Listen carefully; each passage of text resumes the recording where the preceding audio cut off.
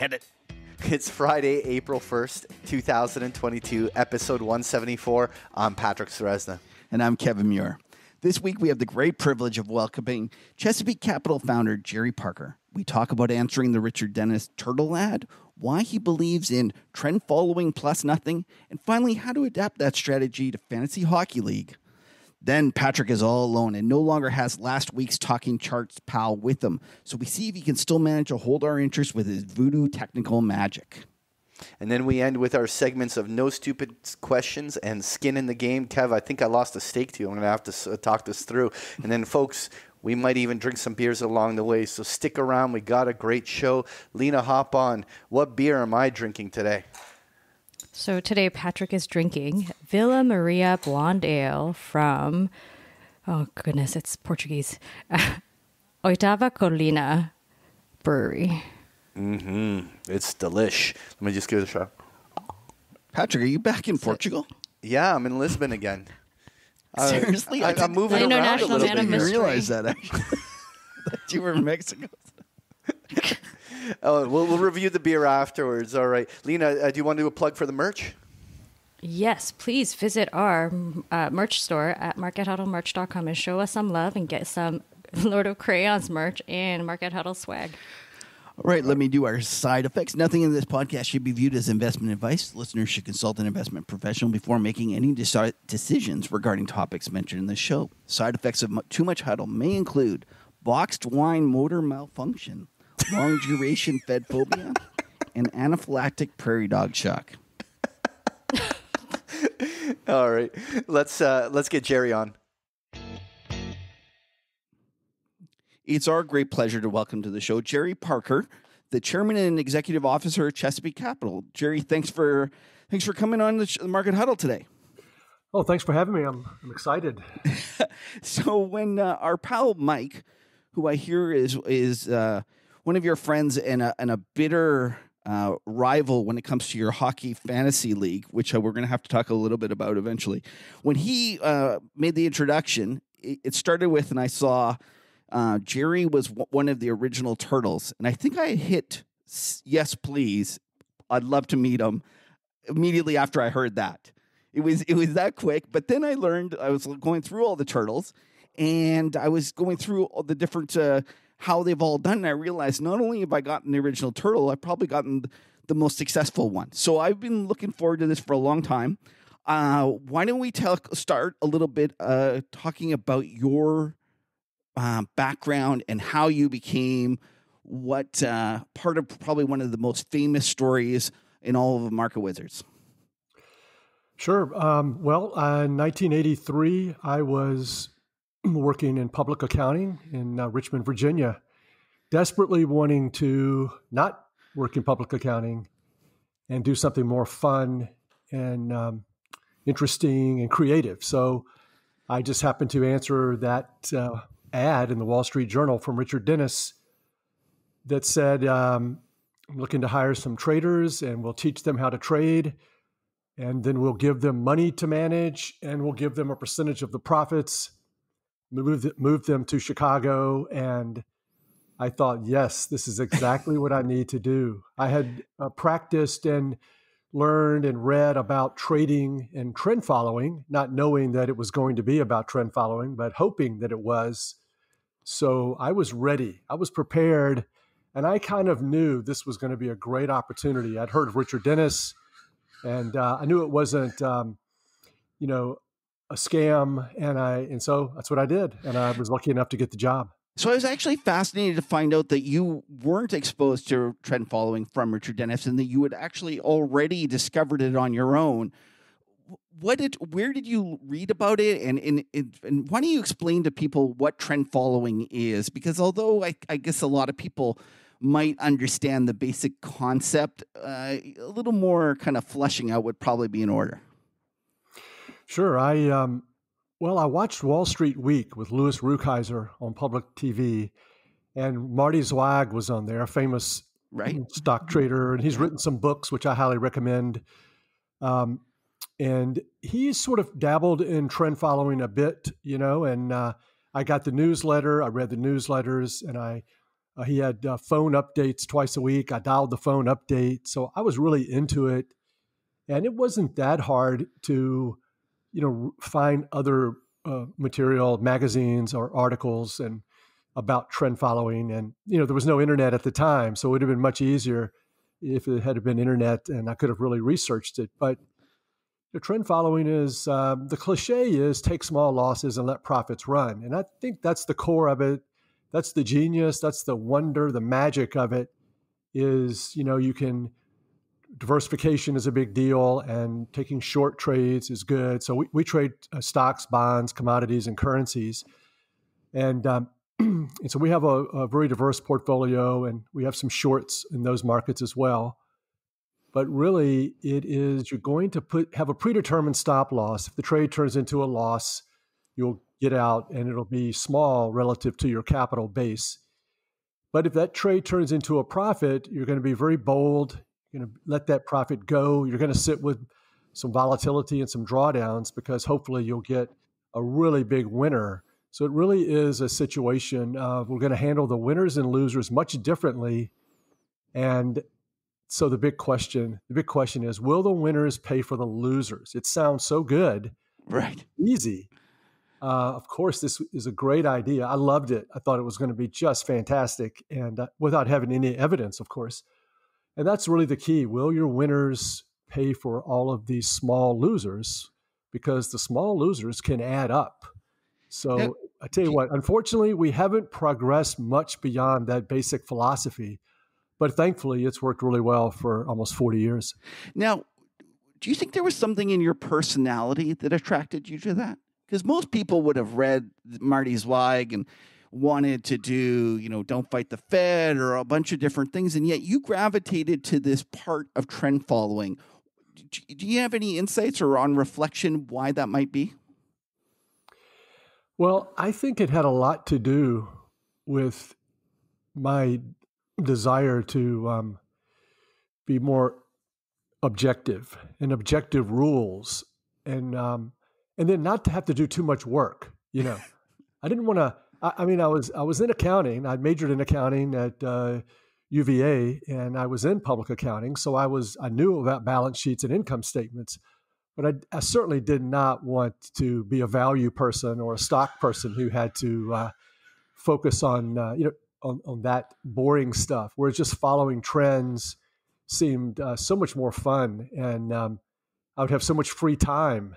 Because you put the trade on, if it goes up, you just sit with it for a long time. So it really, when I worked for Richard Dennis, we really had a lot of free time on our hands. Right. So let's talk a little bit more about this, because from my understanding, 1,000 people or so applied for these positions, and there was 20 positions, and they took a variety of different people with different backgrounds. And not only that, they also scored them. And if I've got my facts right, you scored the highest out of all of the other contestants on this. And it also coincided that you ended up being the one that was the most successful coming out of it. But I was wondering, why the variety? Like, why didn't they just take the top 20 different individuals? What were they trying to accomplish? Well, I think they wanted to have mostly, smart people. And so they asked us our SAT score.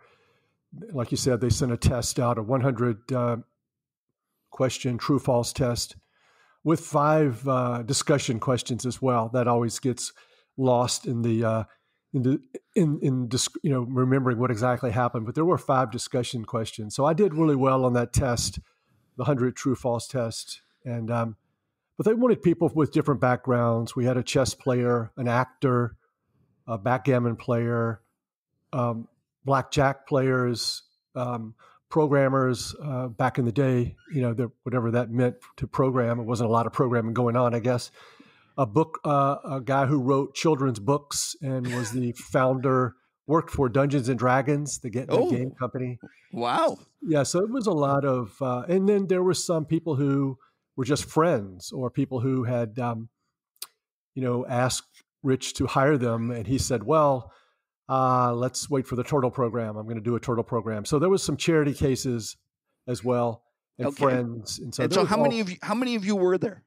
12 the first year and 8 the second year. Oh, it wasn't that big. I thought it was big. Oh, I thought it was 20 the first year and then more than that. Okay, so you 12, you show up, and it's Richard, and what's his partner's name? I've always forgotten that part of the story. Bill Eckhart. Oh, yeah, Bill. That's right. So Bill and Richard are there, and to most people, is the market completely new? Like trading new? Obviously, you had been watching Louis Rukeyser and Marty Zweig, but were a lot of them just kind of, what is this market, and what is a wheat contract? Sorta, yeah. I think so. I think that most people, at least half the group, were sort of new. Okay. In the interview, there was one funny question. In hindsight, it's kind of funny, but it was Rich. I think they asked everyone in the interview. Maybe there were 40 people who got interviews the first year. So he asked, "How much do you think you already know about trading?" And I know one person said, "Oh, probably like 99%." And I think I said like 90. That's so embarrassing. Oh, horrible. And then the only woman that they hired said close to 0. And so there you have, that's a psychological experiment there, that the woman was the one who was going to be more humble and 100% right, because we really didn't know very much, any of us. Even if we had been trading, even if we knew something about the wheat contract, we didn't really know what we needed to know in a scientific, mathematical way that we were going to be taught. So when you show up to the class, is the first step to kind of erase your minds of everything you think you know? Pretty much, yeah. One of Rich's favorite things was to do some research, do some back testing, and prove cliches incorrect. So he loved to do that. Like a popular cliche would be something like, "You can't go broke taking profits." And so he could pretty much prove that you absolutely would go broke if you took profits too quickly. So that flies against taking small losses, but then letting your profits run and hoping that they're going to be much bigger. So I think most of our inclinations and original ideas were probably pretty wrong. Okay, so they tell you that everything that you've learned before is wrong, and then they try to let's just say pass along the wisdom that they've learned trading, and maybe you could distill it in a little soundbite for us. Of course. Once again, take small losses. We're going to let the profits run. Our average, we're going to have a 40% success rate on the trades, 60% losing trades. So we need these trades, these winning trades, to be very large. And you must resist. The most important thing is to resist getting out too quickly. Don't let the volatility or the size of the profit. You'll have a systematic approach with some rules. Please just follow these rules. And we'll trade very large, and we'll trade with a lot of leverage. We're averaging about 200% a year with very large fluctuations.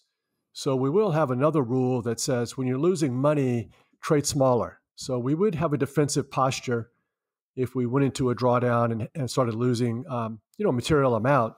We would trade smaller to try to stem that drawdown, and then go right back to this higher leverage when we started making money again. Then I would say the second most important thing would be diversification. Lots of markets, longs and shorts, currencies, commodities, stocks and bonds.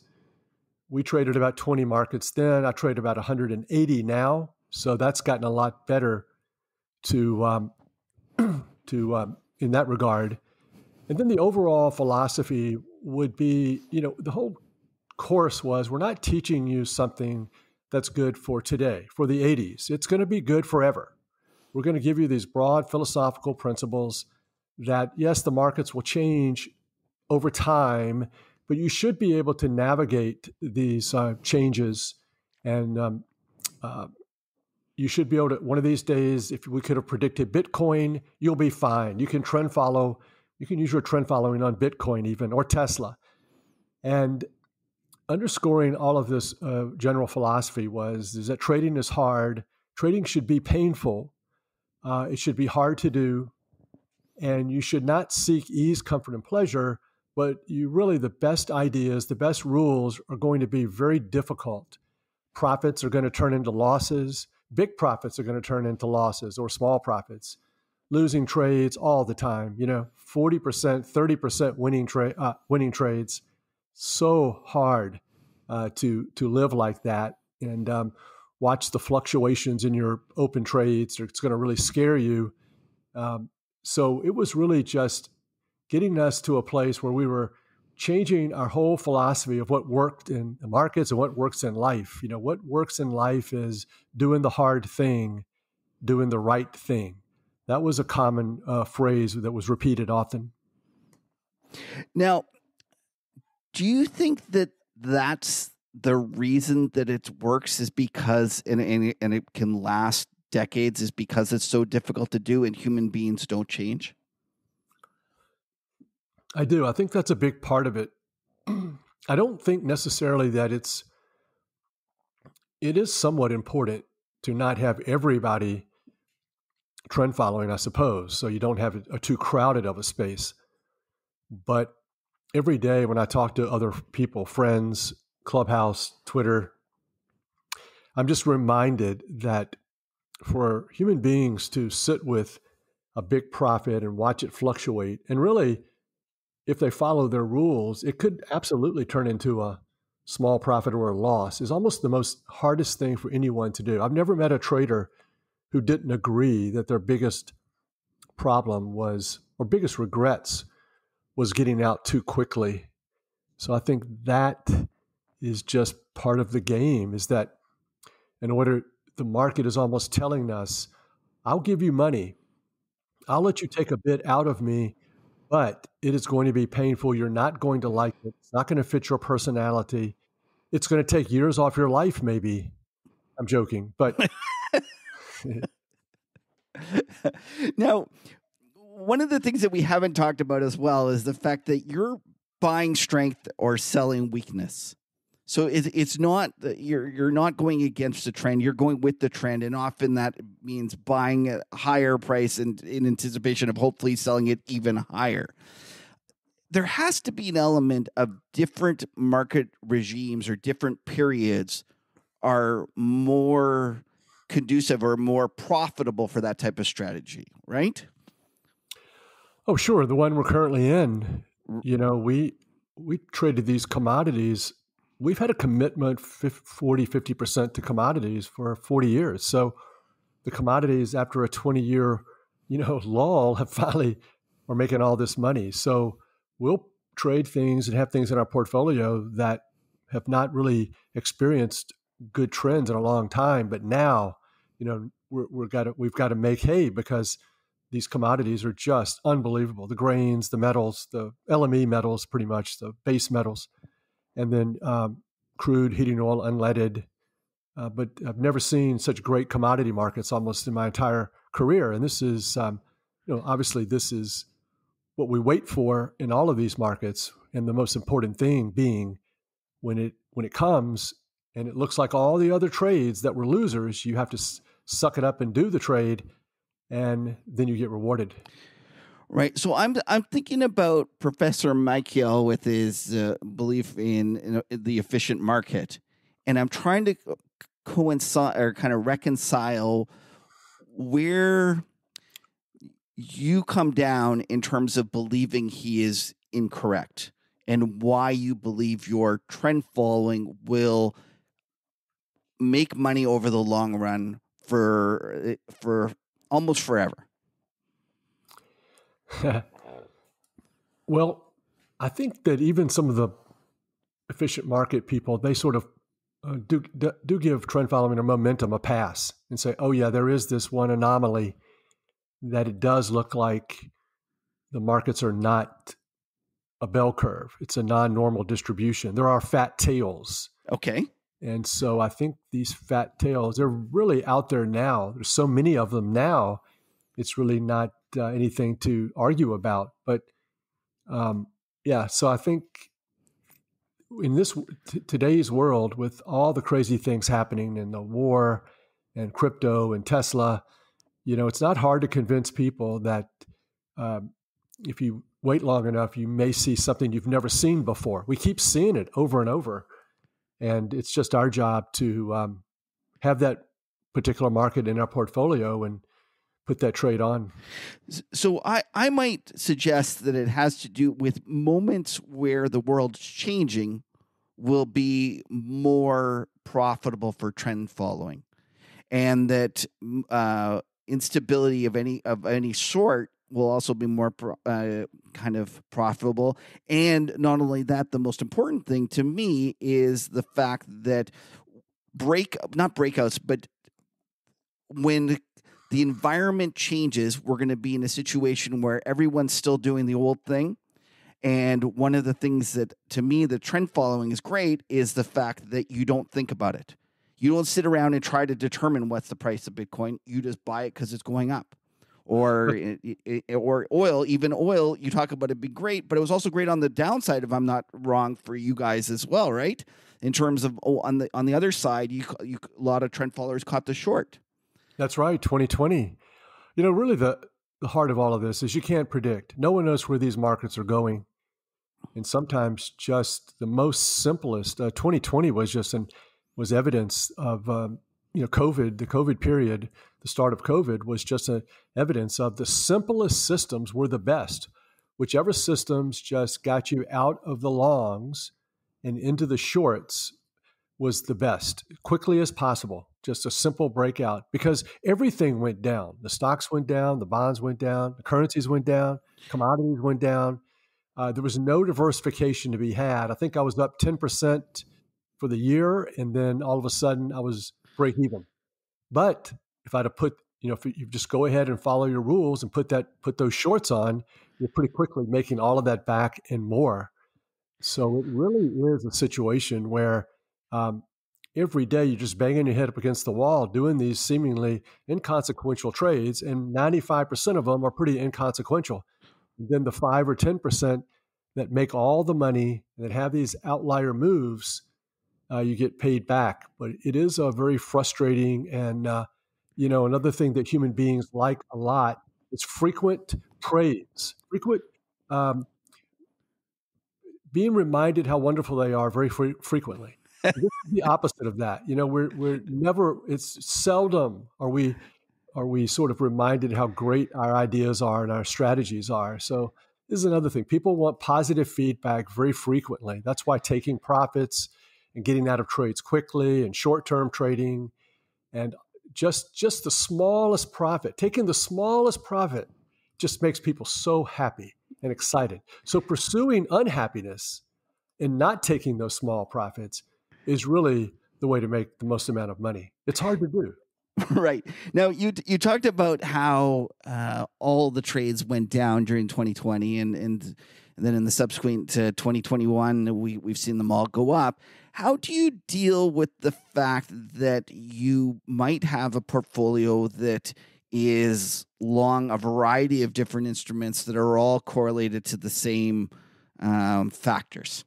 And how do you think about that? And do you adjust your sizing based upon correlations amongst your portfolio? I don't adjust it based upon the current correlations. I build the portfolio weightings based upon more of a long-term correlation. I mean, I know the bonds are kind of correlated. I know the commodities, some of the sectors in the commodities, the energy markets will be sort of correlated, the grain markets, precious metals a bit, currencies somewhat. And I know that all the sectors can become more correlated or less correlated, but it is a problem. If you have a systematic approach where you're continuing just to follow these rules, and the rules really don't take into consideration the current correlations, you're just going to get yourself in a situation where you're, like in February 2020, we're just long and there's no shorts. And it's always better to have some shorts on. And I think back in that period, I was all the stocks that I were long that I had in my portfolio, I was pretty much long all of those as well. And so now it's much different. You see, now and part of last year and this year, a lot of my stocks that I trade that are in my portfolio, they're in downtrends and some are in uptrends. So it's now a much different, much better. But, I'm sort of short every single bond future that you could think of. Short almost 80% of the currencies versus the dollar, long a few, and long every single commodity. I mean, come on. It's just ridiculous. But, this is what we say to ourselves. I've got the losses taken care of. So I'm not going to classify the drawdown on profitable trades as a loss. The loss is a losing trade. So I'm going to convince myself that this is an unfortunate drawdown. Granted, I'm not happy with losing money on profitable trades, but it really is a profitable trade. So when you do the back test and you do the analysis, the computer says you're going to make a lot of money, but it's going to be some really uncomfortable periods that you may have never even seen before, and you're not going to be happy with giving back a lot of this profit. But I really, I've spent my career trying to find something better, and I have yet to come up with it. Because if I tweak that, then that may screw up another period in history. So really, you're just left with following these simple, breakout rules is what I use. And is that not that much different than the original turtle system? Shockingly similar. This really gets people upset that what have you done for 40 years? Haven't you improved? And I say that to myself as well. And I want to, and I have made some false moves, some moves that I've regretted, where I have, changed the original rules. But the most important thing about changing the rules, and I have changed them in a material way, and that is it just became mandatory to be longer term. So a 20-day breakout, buy the 20-day high, sell the 20-day low. That's 1983. Now we're more like buy the 200-day high, sell the 200-day low. So the markets, we still have the trends, but they're very choppy and they're very volatile. So in order to make the big money, to hold on to a trade for a year or two, this is our strategy. Some of these, long-term trends, they last a year or two or three. You really have to have what we call loose pants. We have to have loose pants. Which lets a lot of things fit. A lot of scenarios can fit with these long-term parameters, because in order to capture those outlier trades, you really need to let the market have some volatility, have some sell-offs, because most of the time it'll go right back to the highs and keep on going. Okay, so can I ask when you made this discovery that you had to extend the length of your breakouts in terms of, widen it out and make your pants a little bit looser, so to speak? Yeah. I think that was like the late 90s, Okay. the late 90s. And the good thing about that was that, I came out of a culture of high volatility, relatively short-term trend following. So it takes a while to break out. We bought software, we could do our own back testing, but you still, and I started Chesapeake in 1988. So I was in a turtle program for 4 years, but you don't immediately come out of that and say, oh, now I will just be so open-minded and challenge everything that I've been taught. Right. It just took a while for me to, test these longer term ideas and the longer term look backs. And so, but the good news is that when we looked at the longer term holding periods, they had performed well in the 80s as well. So it wasn't like we were cherry picking recent data and seeing, oh, now long term starts to work. No, long term had always worked, but it was the short term that had sort of stopped working. And do you think the short term had stopped working because of more participants that were aware of the strategy? Or did the environment change and we went from a period of inflation in the early 80s to more of a financialization of the world? I think it was too many people, too many computers, too many short-term traders, with tick data. And yeah, people love to trade shorter term. I mean, I am an advocate of shorter term. The shorter term, the better. The problem is if you get too short term, it doesn't make money. For me, some people have, the really short term traders, they almost market makers. They're really successful. But for us normal people, us mortals, not the Renaissance, the Renaissance guys do their thing, but us other mortals, we have to take what the market will give us and what our talents will give us. And so it definitely helps to stay away from the crowd. Now, do you think that, did you explore going as short as intraday, that short, or were you always much more of a day-to-day trader? Day-to-day. Okay. I never looked at the short term. I never was interested in it. I wanted to be able to say, do you remember that big trade in 1990, heating oil in December, it doubled in price? Yes, I was there.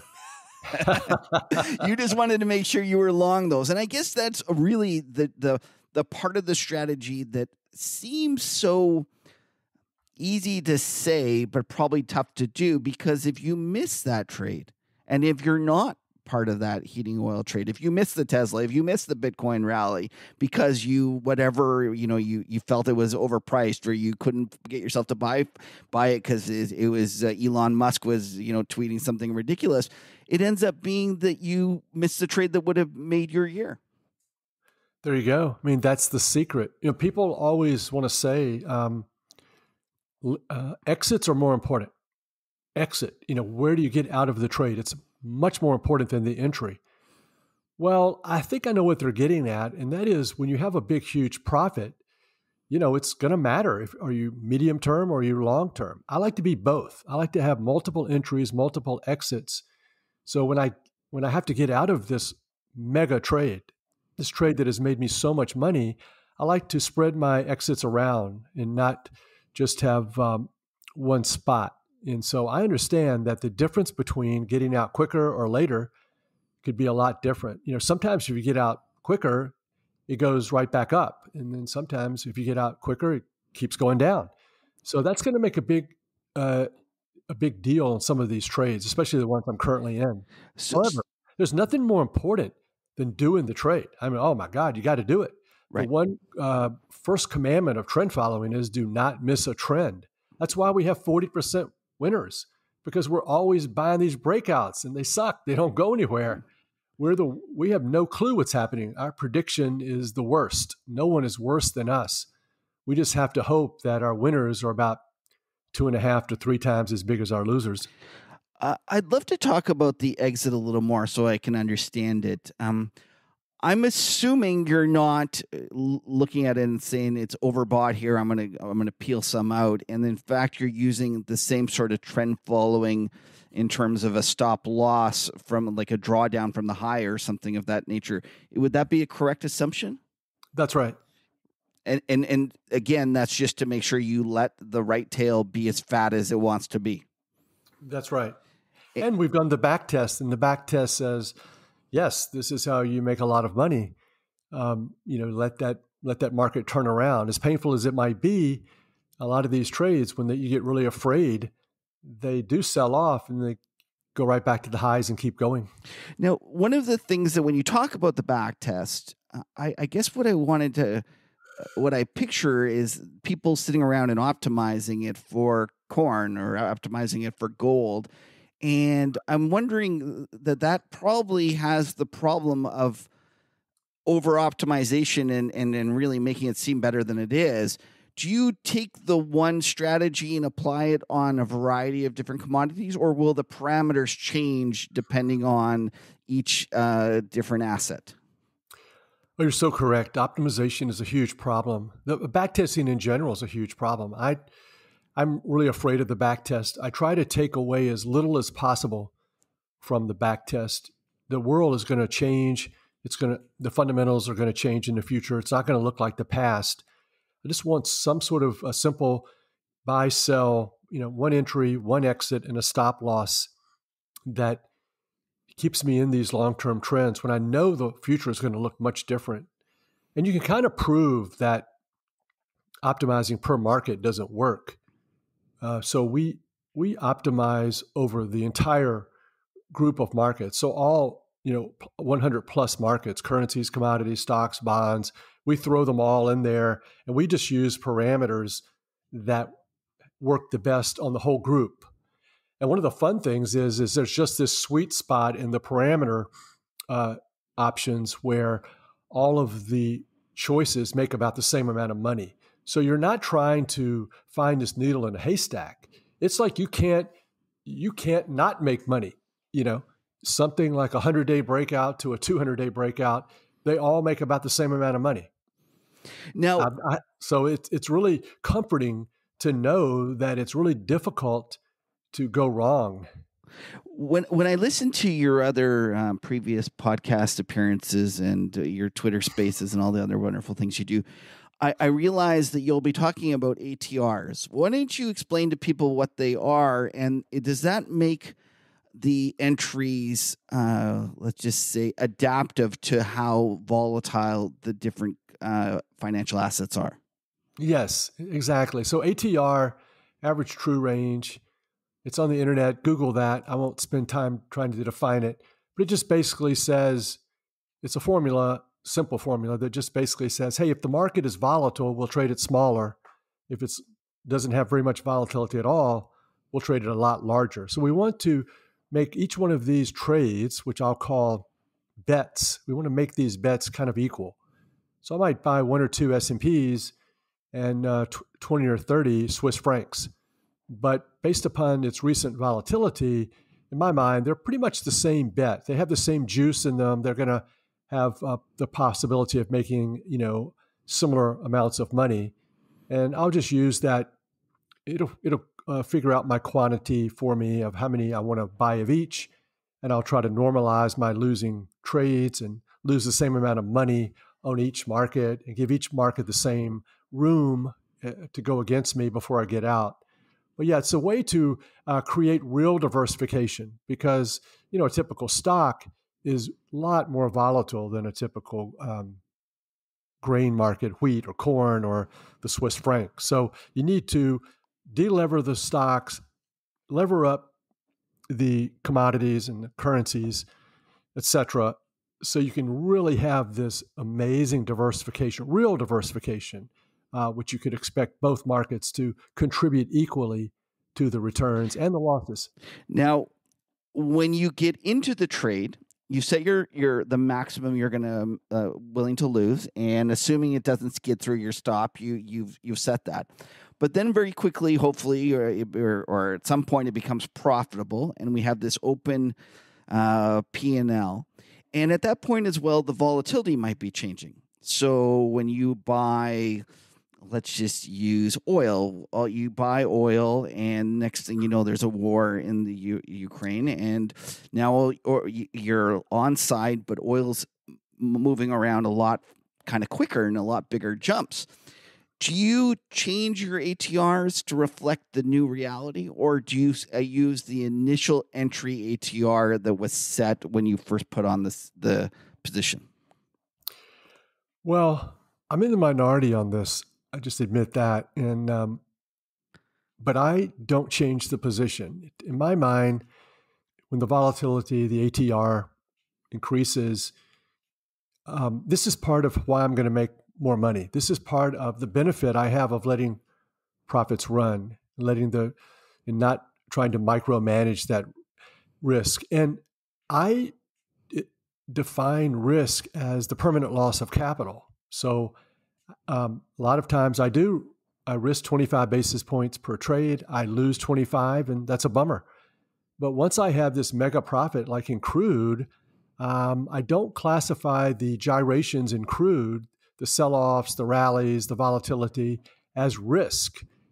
I don't like losing that money, but the risk, it's way behind me now. I'm not going to take a loss on this trade.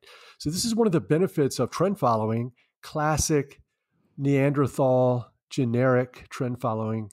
But I'm in the minority because most of the CTA trend followers have quote unquote advanced in their knowledge.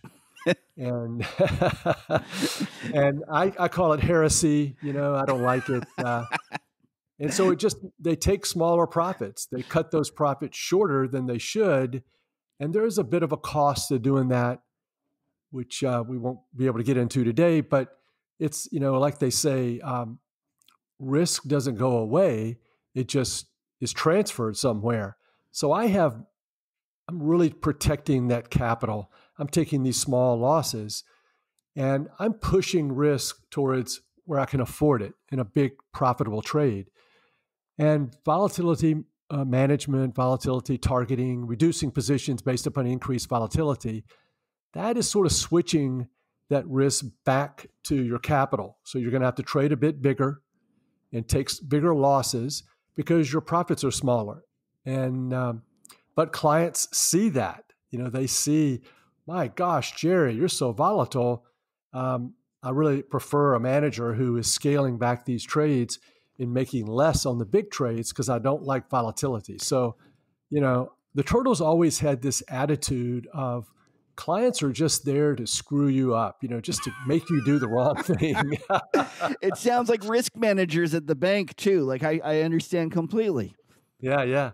So we had a chip on our shoulder leaving Richard Dennis in Chicago. And I think that limited the size of our business. I don't know if strict trading is as good a business model as listening to clients, making these compromises, compromising your strategy a bit in order to make the clients more comfortable and just continue collecting their management fees. And do you think that that's what's happening to many CTAs? They're feeling the pressure from that, and therefore it's almost maximizing returns isn't what they're aiming for. They're actually trying to maximize AUM because the clients aren't able to handle the volatility. Exactly, right. And I think that the CTAs kind of enjoy it as well. It's not like they're not willing participants. They're trying to merge their quant backgrounds, their PhD backgrounds with trend following.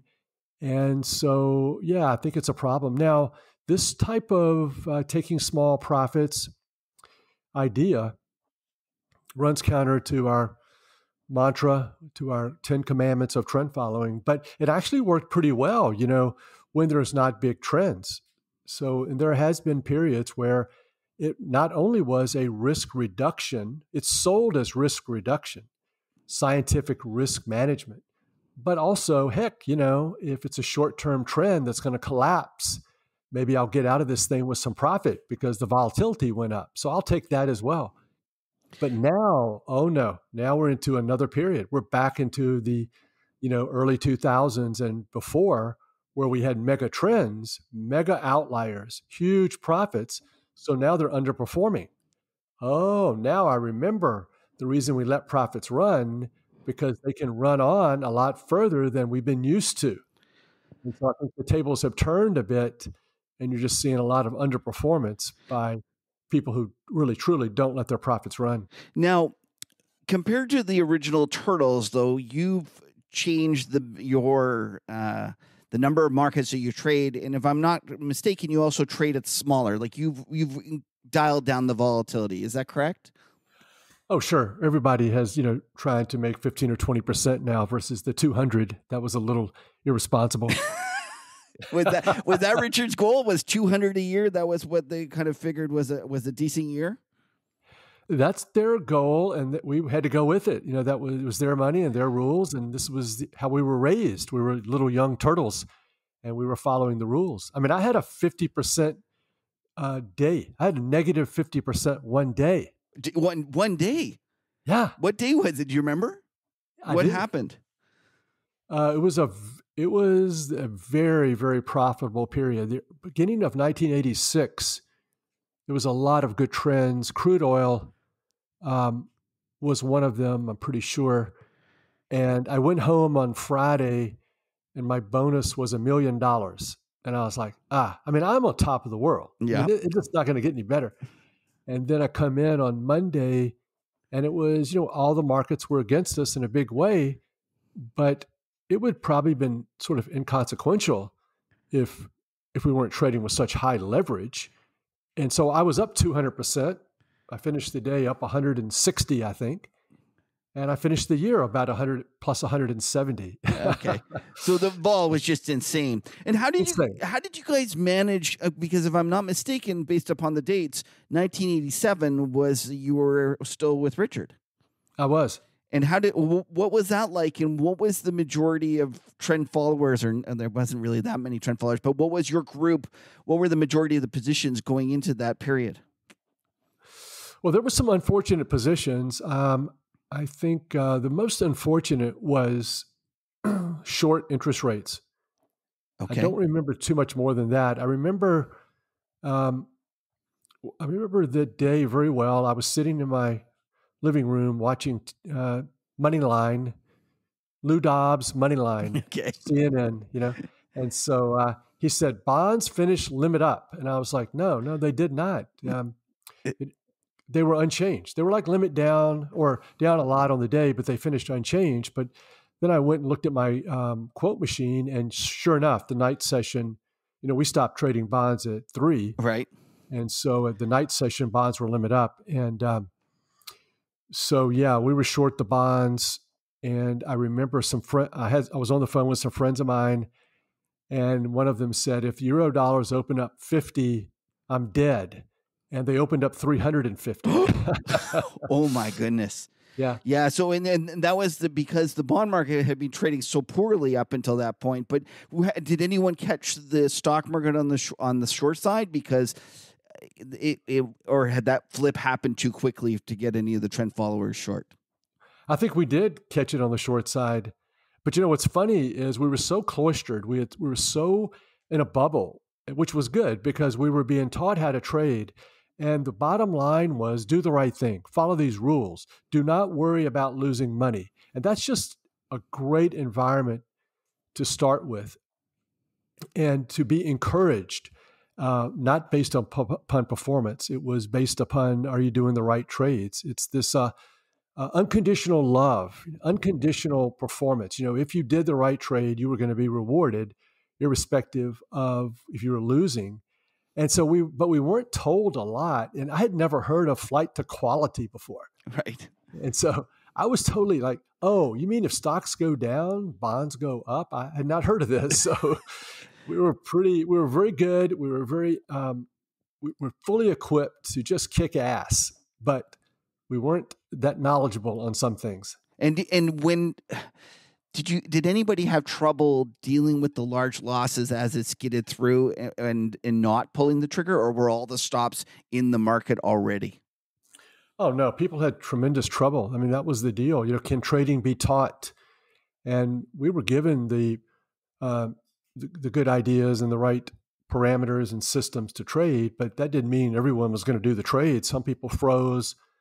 They didn't do the trade, or they got out too quickly, or they, just couldn't handle the pressure. So there was a lot of, just like what you would expect, just because we were handpicked and we were there at the feet of the master with his money, being told you're going to be rewarded if you just do the trades like you're supposed to.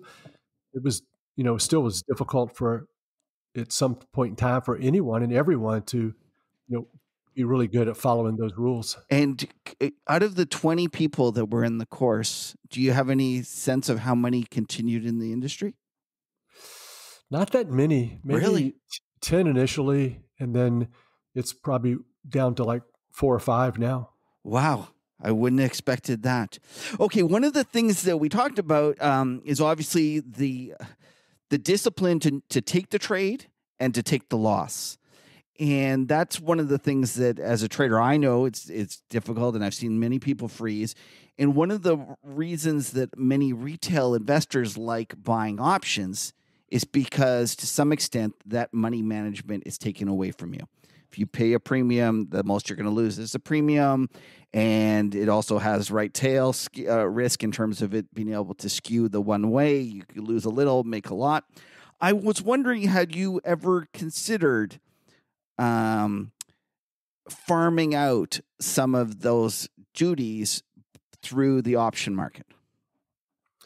I definitely have considered it and researched it and done it and lost a lot of money trying it. But I think maybe, as you know, I keep reading and hearing from option experts that buying buying puts, that's not, especially in terms, people talk about it in terms of the S&P and hedging tail risk, is not something that's usually very profitable. You have to be very specialized in that regard. So I think trend following, a good way of describing it is option replication, as you mentioned. But I think the reason that it's much easier to trade trend following and make money is we sort of replicate that option without paying the premium. Right. And so much of the option is timing of the volatility, whereas we don't really have that part in our equation either. Well, and that was going to be my next kind of follow-up question, is that as you realize that what your strategy is doing is replicating an option, and to some extent that was the cause of the 1987 crash, all these people trying to replicate an option with portfolio insurance that didn't exist, that they thought that they would just do it and execute the hedges in the marketplace. But as you think about that, replicating that option, I was wondering if maybe you need to go and ask whether that volatility is cheap or expensive in deciding whether you want to use the option itself as opposed to doing it on your own through hedging. If you understand what I'm saying, like if you go do it and corn vol is, I don't know what corn vol trades at, but let's say it trades at 20, I think it actually trades high. So let's say it's 50. And you see that you can do it in the marketplace at 40, maybe there you do it through an option, but if it's trading at 70, you don't bother. That's right. And another thing that happens too is we're so dependent, and we really love these back tests. And it's so easy to do a back test on stocks or futures. And we kind of can walk away from this back test knowing what we have. Okay. And I don't think most of the trend followers, or at least the ones that I kind of worked with, have that same option expertise. Right. And it's just it's more difficult to actually go back and see if that would have worked through time and do it over and over again. One of the things I've heard you say is you said if the back test said you should volatility target, that you would do it. How important are those back tests to you? Like in terms of, would you really, like how often are you doing them, and are they changing your strategy on a day-to-day basis, or is that just for coming up with the original strategy? You use the back test when you're coming up with a new idea. Walk us through kind of how you use back tests in your more developed part of your career. I'm not a fan of the back testing. There's too much back testing going on. There's too much believing. Oh, we've nailed down the past. The future is going to look similar. So I want to take away from that back test as little as possible. And I've sort of done it in a reverse way. So what I will do is I will look at charts, and I will scan through charts, and I ask pretty much one question: what's going to keep me in these big trends? There's not a lot of big trends to look at. There's 5 or 10% at best, historically, of big trends.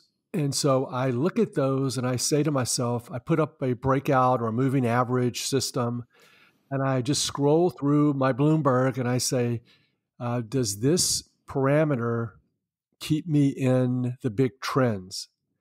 And I say, I think so. So then I'll tell my research people, try these parameters and tell me if they work. And they'll say, yeah, they do work. They're good parameters. So then I'm kind of done. I don't want to optimize on all of that data. I kind of want to look at the data. I think this is kind of going to work. It looks sort of reasonable. And they confirm my my ballpark idea. I'm just in the ballpark. I'm not trying to get too precise. I think that's one of the problems with managing money and trading is precision. I don't want to be too precise. I tell my sons, don't dig too deep. Don't ask too many questions. Don't be too precise. Because if you do, you won't buy Bitcoin. You won't buy the Apple when I was so negative on the iPhone. I mean, I'm just like the world's worst, at analysis. And so whenever you hear something that's new and different and unusual, don't be skeptical. Put $1,000 in it, put $100 in it, whatever you can afford, and see if you don't make a few %. On 5 or 10%, you may do really well. So I think in trend following, it's the same way. Don't ask too many questions. Don't get too precise. Don't dig too deep. Just have a big portfolio and keep buying those breakouts. And every now and then, you're going to get something that it's unpredictable anyways. No one knows where these markets are going. No one can predict. Tesla, emissions, the emissions contract made a lot of money. The yen is making a lot of money now. It's totally unknowable. So there's nothing better than just blindly buying and selling these breakouts. You actually sound like you're more of a disciple of Professor Michael than we thought. Are like, if you were told tomorrow that you weren't able to trade and that you had to go and sit on the beach somewhere and just enjoy the sunshine, and that you weren't allowed to invest in any other trend followers, would there be any other strategies that you think, you know what, that I think that person can make money doing that strategy, but it just wasn't for me? Like, do you believe that there's other ways that individuals have figured out how to beat the market? Very good question. I coined this phrase, not really, I copied it, but I kind of am famous for trend following plus nothing. So all of my followers, I'm a cult follower. I'm a cult leader here. All my cult followers, they would be very shocked if I said there was something else. So that one is tough. I don't think so. I'm not sure.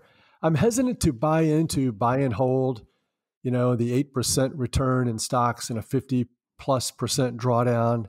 I don't like that idea. I don't know. I have been suckered into putting money with very smart people in 2008. Before 2008, I had investments in a lot of famous genius hedge funds where I proceeded to lose half my money.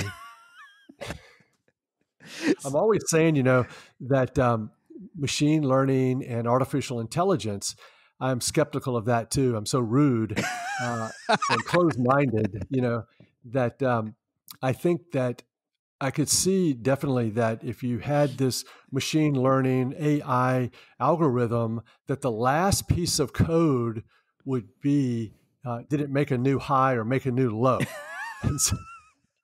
Well, hell, if you put that in there, I think it's going to work just fine. I'm in, as long as that's the last piece of code. I always wonder, and I've heard this, and maybe I heard it with your podcast, but a lot of times the reality is that a lot of this fancy marketing material and fancy PhDs are just an excuse for people to surf the waves. These hedge funds, the really best of them. Let's figure out the Paul Tudor Jones, all these people. Most of the time, they're not sitting there buying something because it's so cheap. They're going with the trend. Yeah, exactly. I think in order to survive in this business, in order to survive on Wall Street, you got to take small losses. We see it all the time, though, when people don't take small losses or they're not fully diversified. And all the warts that this type of style has, small losses, diversification, longs and shorts, it just doesn't go away. These darn trend followers just will not go away. They have drawdowns. They're unappealing. No one likes us, but we're like cockroaches. You cannot kill us. Speaking of the big hedge fund managers, isn't it Paul Tudor Jones that has the 200-day rule that he won't buy an asset if it's not above its 200-day, and he won't sell an asset if it's not below it? Exactly. There was a hedge fund meeting, Julian Robertson, a few Tiger Cubs, and Paul Jones.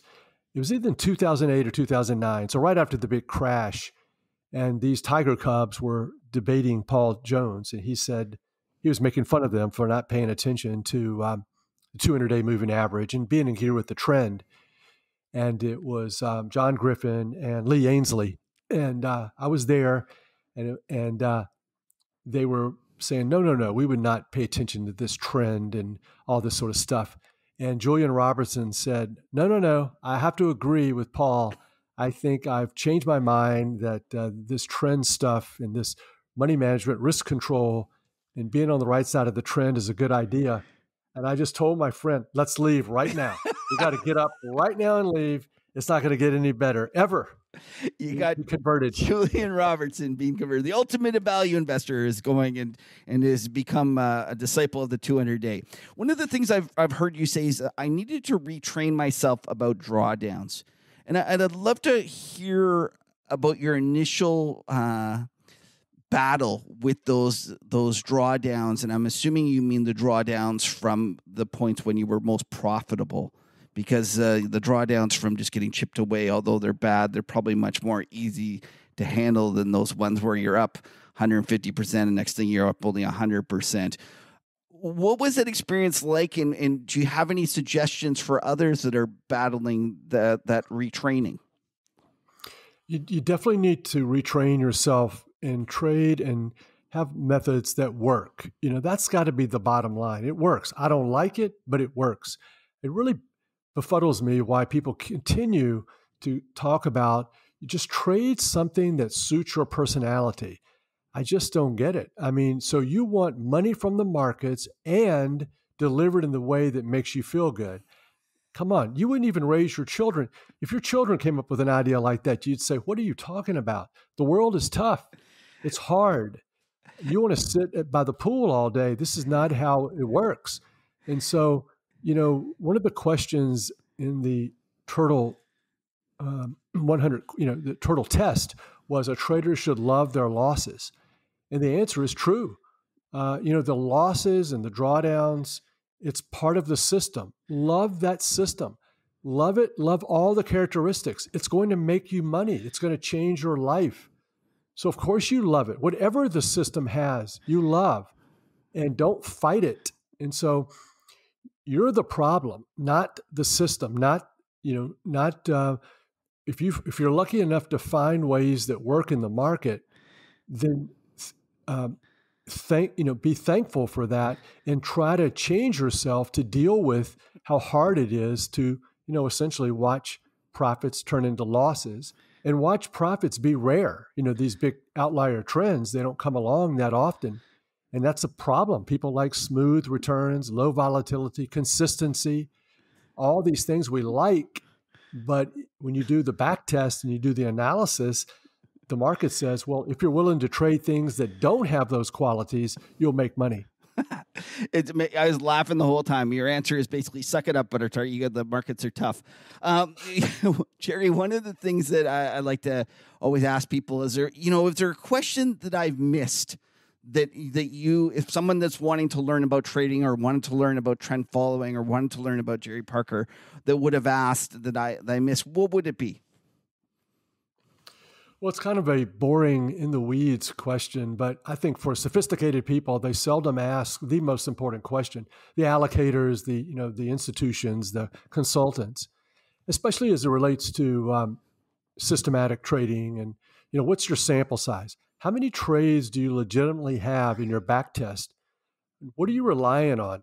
How robust is your system? I've never had anyone be remotely concerned of so many people have these rules and multiple rules, optimizations, trading markets, each market with different parameters, and just digging down into this and saying, why are you confident? How many historical trades are you even looking at that you're going to, that made you decide you wanted to trade this particular set of rules and parameters? And I think that it's so rare to hear people, but every day of that Turtle program, we were hammered sample size. And so it's just shocking how I never hear some of the most important concepts from other managers, and it's just really amazing how, you would think that I would be worried about people getting our ideas. Our ideas and the Turtle ideas are all in the public domain, but they're pretty much rejected. And do you think that if I understand this correctly, you're saying that people will just use the last 5 years instead of the last 50? Yes, and then they will build these models with multiple parameters and optimizations. And so anything apart from like a one entry rule, one exit rule, and a stop loss rule, you're really getting into a situation where your results are not going to be very robust and your backtest has a very low sample size. So it is trying to manage and over optimize and overfit historical patterns versus, I buy the 100-day high, I sell the 100-day low, and all hell's going to break loose and it's going to look really ugly, but I'm not going to try to over optimize and manage those historical patterns. One of as I was listening to you explain your system before, I heard that you added Tesla, you added Bitcoin, and I thought to myself, well, that's great. You've added those stocks in hindsight, and I know in hindsight those were big winners. But how do you determine at what point you should be adding new potential assets that might be the next breakthrough? And like one of the things that I've thought about is, yes, you're managing a lot of money and you're trading this on big liquid markets and you obviously have liquidity constraints, but might this work for the smaller person that's doing it at home? Is there a chance that this works even better on small crappy stocks that you can't trade because you're going to run out of liquidity? Very good question. Very good point. Yes, I agree with all of that. So I think the proper way to choose, now we're talking about systematic trend following here, but the proper way to choose that portfolio is to pay no attention to how well those markets have performed historically. And I do that all the time. As I said earlier in our conversation, I definitely continue to trade markets that have not performed well in a long time. There may be a couple of markets in my portfolio, cocoa for one, that I don't know if it's ever made money since the 70s. So we're just such a perverse group, just desiring pain and almost doing the opposite of common sense. But no, the portfolio is built with one thing in mind, and that is diversification. So I did some analysis on stocks that were not correlated to the S&P. I got lucky. In 2019, I added Moderna and Tesla. And so there was two really big ones, but they were only added because they gave my portfolio increased diversification. And that is what we need to concentrate on is we trade the currencies and all the commodities and interest rates and stocks, but they're only in the portfolio because we've determined that they're different.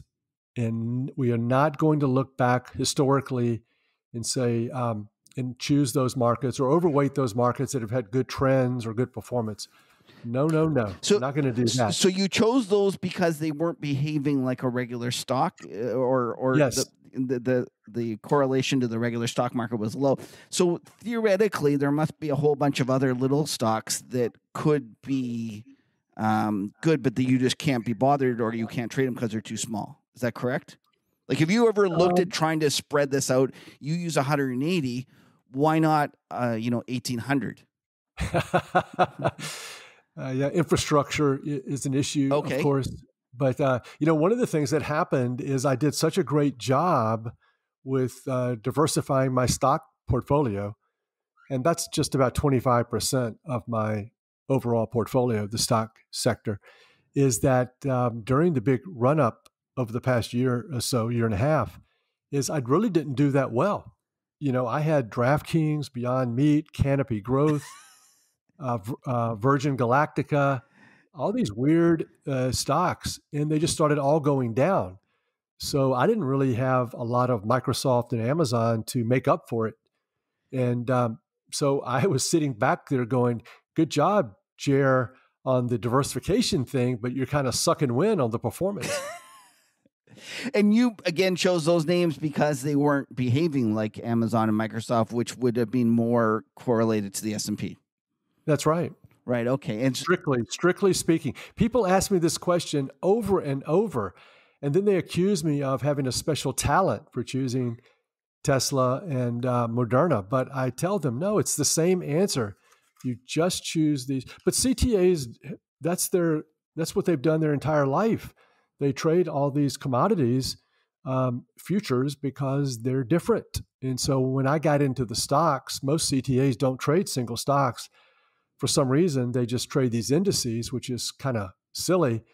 But I go in and I can find lots of great diversification: lithium stocks, uranium stocks, rubber stocks. I found a stock the other day. I was so excited. I was so proud of myself.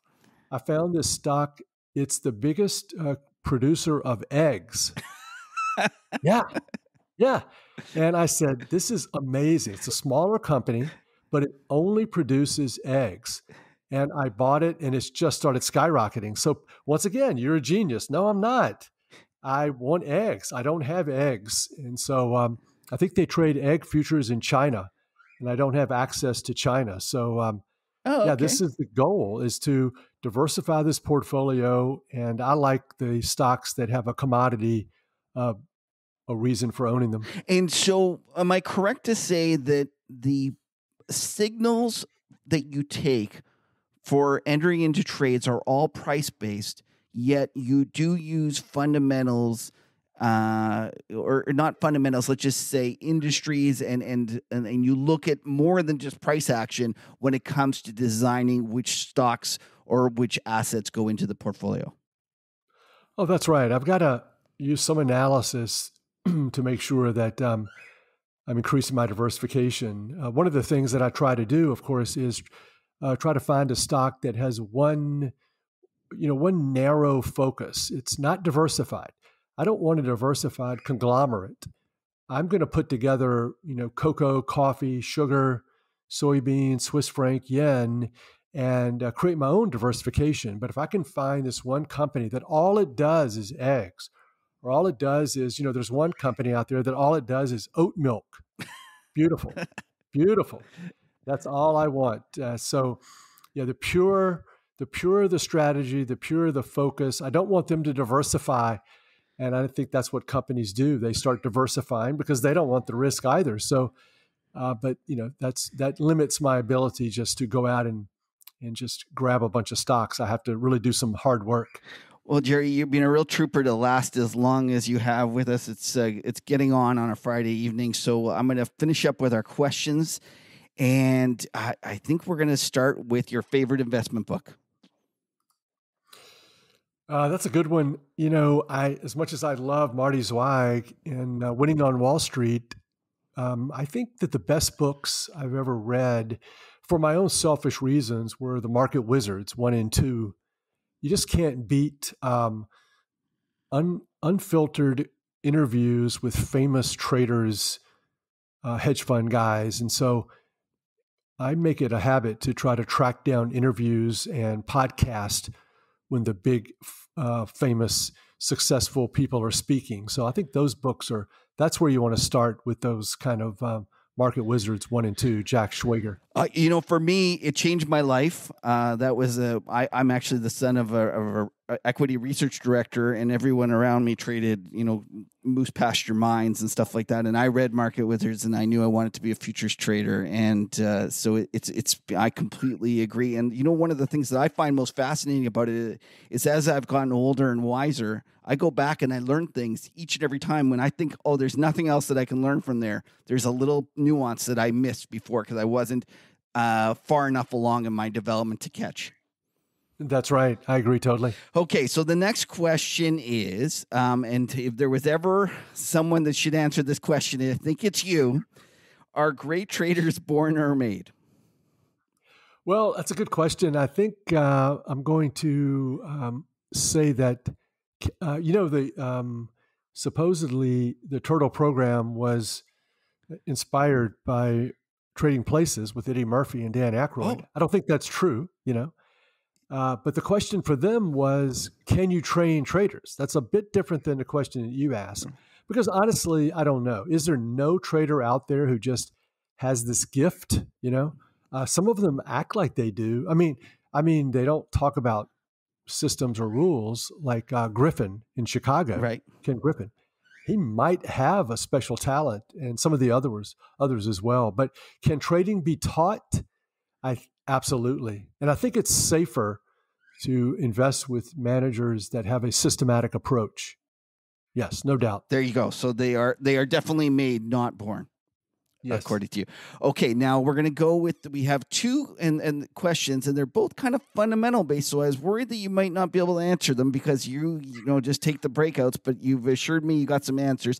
So we'll start with the Don Cox question. Don Cox was a famous Canadian strategist who used to say you'd invest on what's not on what's on page 1 today, but what's on page 16 on the way to page 1. Do you have a Don Cox investment or idea for us to consider? I do. I think this is appropriate to that question, and that is that the history of business is better and cheaper. Americans continue to deliver better product and cheaper products, and I think the best product out there is diversified CTA trend following. And so I think the CTAs will dominate and have the vast majority of money.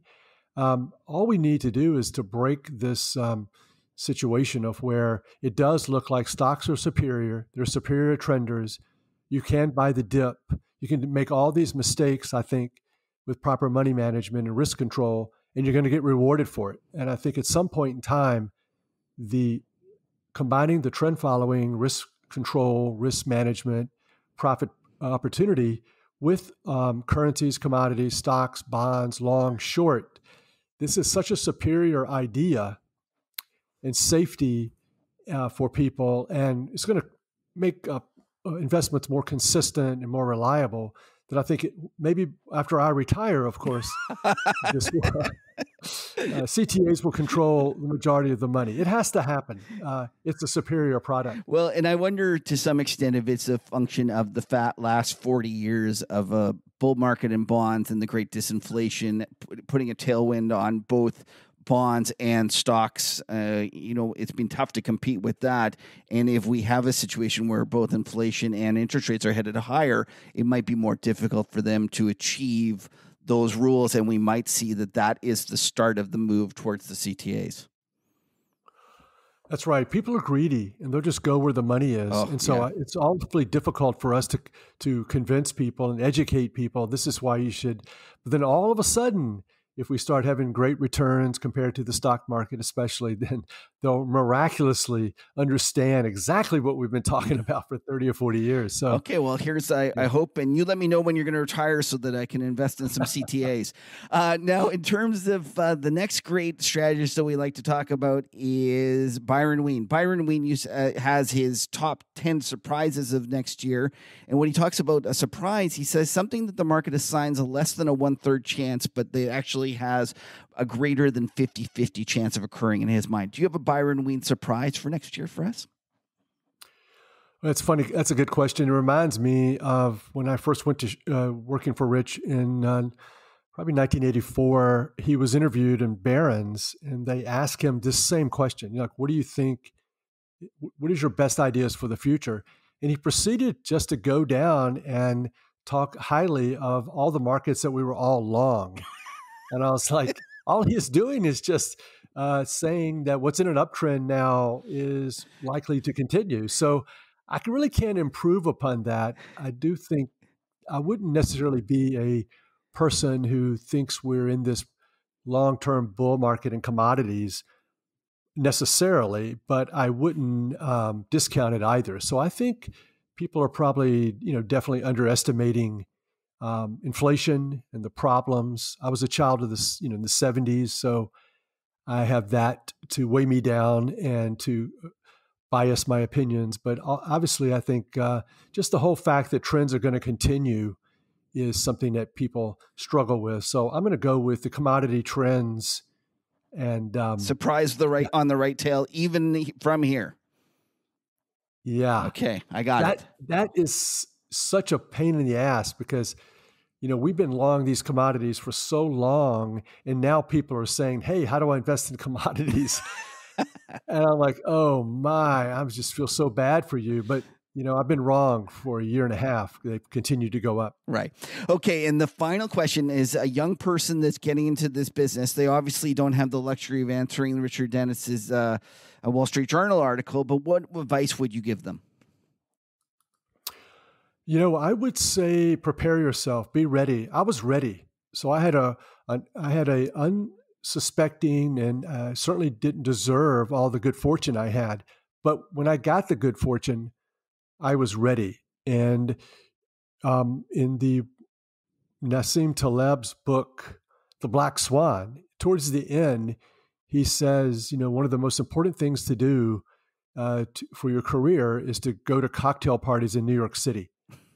So in other words, put yourself in a situation where you're ready. And when you meet someone who can change your life, a mentor, find a mentor. So you may not find Richard Dennis, and my life would have been probably pretty good regardless, but it's really difficult to achieve something really incredible unless someone takes you under their wing and stay with that person. I think one of the things that was really detrimental to the Turtles is we didn't stay there for 10 years or 15 years. It would have been so much better. We would have been so much better. And so find that mentor, be ready, and learn all you can. And if it's sweeping the floors or making coffee, be satisfied with that. That's some great advice. Now, Jerry, you want to take a moment to tell people about Chesapeake and where they can find more information about you and your firm if they're interested? Yeah, ChesapeakeCapital.com. And I'm on Twitter. Easy to find me on Twitter, RJParkerJR09. And we have a mutual fund, EQCHX. And so it's not hard to find me on Twitter and Clubhouse. I would highly recommend that everyone go that if you're at all interested in trend following or even in the markets in general, go follow Jerry. And I was shocked earlier today. I listened to you and Tom Basso, which was Tom also in the Market Wizards? Or maybe I can't remember. Or he's been one of those books. Either way, very, very smart fellow. And you two were having a discussion on spaces, and I looked at the number of people there, and I said, "This is the most underappreciated spaces on Twitter." And I would highly recommend everyone to go and to follow you and listen to your stuff because you were very giving. You spent an hour and a half talking about very intricate. Very sophisticated kind of debate amongst the trend following community about how your strategy was executed, and I was just shocked, and I was like, oh wow, this should have 10 times or 20 times as many people listening to it because it was that good. So make sure you go follow Jerry on Twitter immediately, folks. You won't regret it. So thank you again, Jerry. It was a real pleasure having you on our show. Oh wait, no, I can't. You know what? I'm sorry. We're gonna have to keep going. We got to talk about your fantasy hockey. So our friend, yes, our friend Mike is actually. I take it you guys are mortal enemies on in the fantasy hockey league. I love Mike, but we do have a really cutthroat attitude towards each other and the whole thing. We have to win. We're poor losers. We're like spoiled. He's a spoiled only child. I'm a spoiled oldest child. I had 3 sisters. I was the oldest. So yeah, we have to have our way. We're not going to be happy. And so my way is long-term, right? I'm long-term. So I look at a year or two's worth of data of some of these players. I'm not going to be influenced by the last 30 days. But last year, Mike's father, who's also in the league, who Mike loses to frequently as well, he did the opposite approach, which was a short-term strategy of looking at the past 30 or 40 days of the players' performance. So he was more of and we both finished in the top 2. So you were a long-term trend follower buying the long-term one. And if I understand this correctly, you were actually buying weakness of people that were in long-term uptrends, but had been in a 30-day decline. And when I heard that, I thought to myself, that doesn't sound quite as pure a trend follower as he might make out. No. It's very, very much trend following because, I have these positions on that I've had on for a year or two.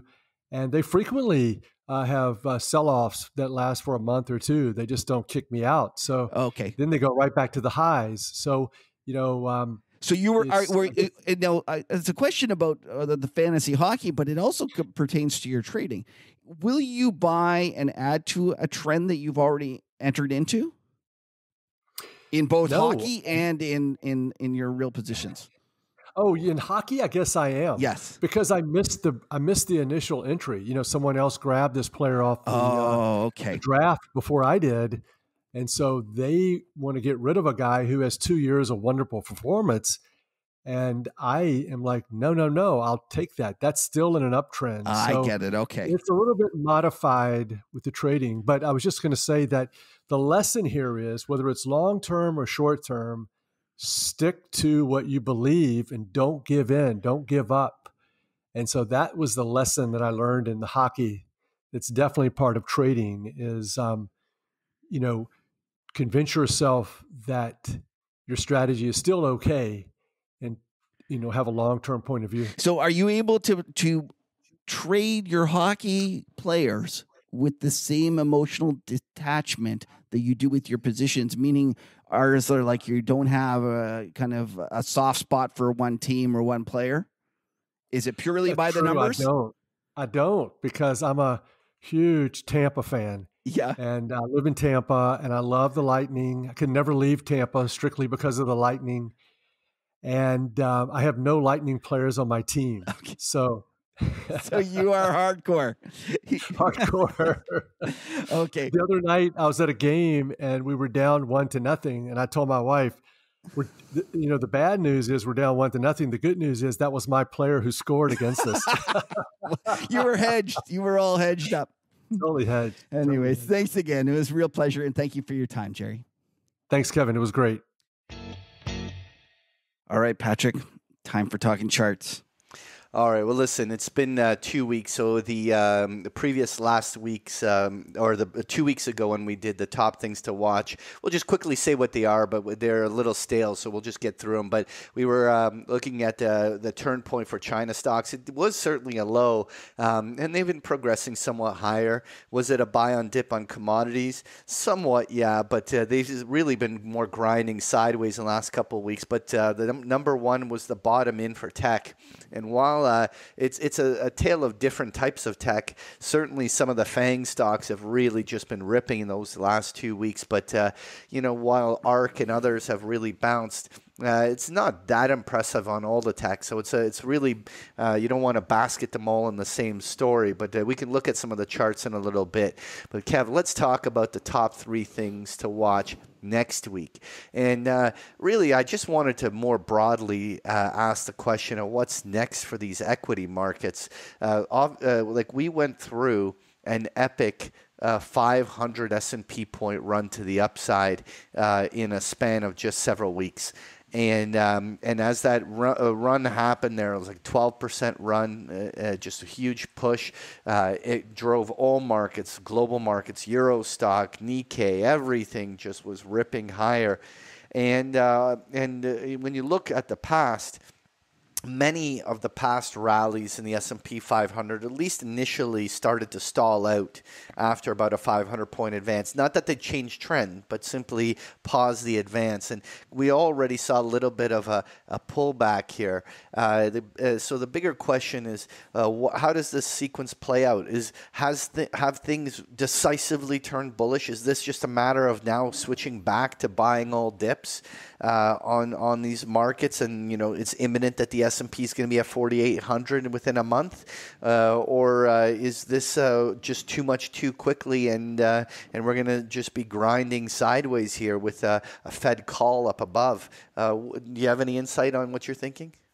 Well, I've been saying for a while this year's going to be the year that it frustrates both the Bulls and Bears, Patrick. And just when it seemed like the Bears were getting all exuberant and it was going to finally crack, we got this big rally out of nowhere, and we've, as you have highlighted, exploded higher. But I'd be careful, because I don't think it's going to be this onward and upward. It's the environment has changed, and stocks don't trend as much as everyone thinks they do. Right. And so number 2 was, is the bond carnage over? Let's just pick on the 10-year bond. And obviously, I'm about to concede of losing a stake to you when we get to the skin in the game. But because the selling did continue over the last couple weeks. But the key thing here is that all the Treasury bonds it's just been a bloodbath, not just by the size of the move, but the rate of change. It was literally one of the steepest drops that we have seen in years on the downside of these bonds. It was just an downside rip. Got a few days of bouncing, but it really feels almost like they're rolling right over again. And is that enough selling on the short term? Look, I know that you are a mega bond bear in the bigger picture, right? And I'm sure that you're going to make your case why over the next year or two yields can be much higher. But we're talking about just this particular move, and like has it maybe gone too far, too much, and things are going to kind of stabilize and mean revert here, or do you think it's just going to keep going? I think the front end of the bond market is very close to having let's say the most hawkish Fed that's going to actually occur priced in, Patrick. So I'd be careful about assuming that the 2 year is going to get significantly. Yeah, here's the 2 year, just like it's so ugly, right? Yeah. Having said that, I Patrick, the long end is actually trading pretty well considering what's happening to the short end, and that's what's happening with the yield curve flattening. So if we get a situation where the bond market starts... Are you suggesting a steepener, sir? Well, you know me, I'm always long and wrong that thing. But if we got a situation where the market didn't think that the Fed's rate hikes were going to cause an immediate crash of the economy, the potential for the long end of the bond market to get hammered is way higher than people think. Way higher. Even with this terrible performance that we've had so far, it could get a lot uglier. Like look at this 5s 30s now decisively negative. And we have an inverted 5s 30s. And then the question that I'm sure all listeners are is, how long and wrong are you the 5s 30s? Yeah, well, there's a lot of different trades that I have, Patrick. But don't forget, I was the biggest bond bear around. So, yeah. So you're making money elsewhere, right? Right. And the thing about it is that, I wrote this article. I'm just poking at you. I know you are. I know you are. But I do remember I wrote an article in early January that was picked up by Bloomberg, and everyone told. I said something that said the bond market is refusing to accept economic reality, and everyone told me what an idiot I was for not understanding that bonds mature at par, or bonds have convexity, all these different things. And yet, meanwhile, look at this. We just had one of the worst returns ever in terms of the first quarter returns in the bond market. Yeah, it's been an absolute, as you mentioned, it's been being a 60-40 portfolio manager has been a rough ride here. And I believe that this is not going to get any better. And I do find it funny, though, Patrick. One of the things that I think is most ironic is the fact that the people that were most vocal in telling me how the bond market is don't fight the bond market, all this stuff, they seem to be the ones that are telling me now that the Fed's going to raise by the most amount, that they're going to cause this, and I really think there's still an accident to be had if the economy doesn't behave like the bond market's expecting, because the bond market is expecting the Fed to raise, I don't know, 250 basis points or whatever it is, and then for the whole economy to roll over. And what if the Fed doesn't raise as quickly as they expected? Or what if even worse, what if the economy doesn't roll over like everyone thought? What if it continues to be strong even in the face of this? Yeah, so, but Kev, okay, again, I think that you're kind of crossing streams in terms of time frames. I think a lot of those things you're saying are things that certainly can continue to manifest over the next year or two. But let's be realistic. this has been a little too much too quick. And often markets, when everyone is getting all confident in a trade that is working so well, often eats it on a mean reverting snapback the other way. That I actually don't think that a lot of people are short the long end of the bond market. In fact, I think most people are playing the long end from the long side. Really? Yeah. I actually, maybe we'll have the makings of another bet. The makings of another bet. I just lost a stake to you on the freaking bond bet. You're going to double down on it? I might. Oh my God. All right. I'm ready. I'm ready for it. Let's do it. Anyway, so number one, we were watching the FOMC meeting minutes that are coming out next week. Any thoughts on what you think can happen? It will be an interesting one, Patrick, because don't forget, the Wall Street thinks that the Fed has become really hawkish, and it'll be interesting to see. And yes, there are a couple of members. Bullard has been saying some crazy shit lately, and when doesn't Bullard say crazy shit, but it's especially Bullard-tastic even for him. And it'll be interesting to see what the real debate was behind the scenes. And the other thing is, we haven't talked about this a lot because the market's so focused on rates. What about quantitative tightening? And why if the Fed is as concerned as they are about inflation, why aren't they just hammering it with like a more aggressive quantitative tightening? And I know the answer. The answer is that they don't want the quantitative tightening to be a policy tool. They just want it to be unwound in an orderly manner. But what you're really trying to accomplish is raising rates and changing financial conditions, because that's one of the things that they seem to be targeting, then it seems to me that increasing the pace of quantitative tightening might be a way to go. And it'll be interesting to see if there's any hints of that in the Fed FOMC minutes. All right. Well, let's talk some charts. All right. Okay. The first thing I wanted to highlight. Okay, so S&P, legitimate 500-point rally, 12%, great run on the upside. The Nasdaq also got a bounce, but overall, I have to say that relative to the magnitude of the drop, the S&P has outperformed the Nasdaq in terms of recovering its amount of losses off of the top. And the Nasdaq, while it has bounced, and certainly I don't want to, say when you tack 2,000 points on the Nasdaq in a couple of weeks, it's not chump change, but a little bit weaker. But what's even been weaker than that? The Russell. Oh. And what's amazing to me about the Russell here is, okay, so the Russell during the February carnage didn't make lower lows. And often that draws attention from a lot of investors and traders as there's a momentum shift and that the selling isn't focused on those small caps.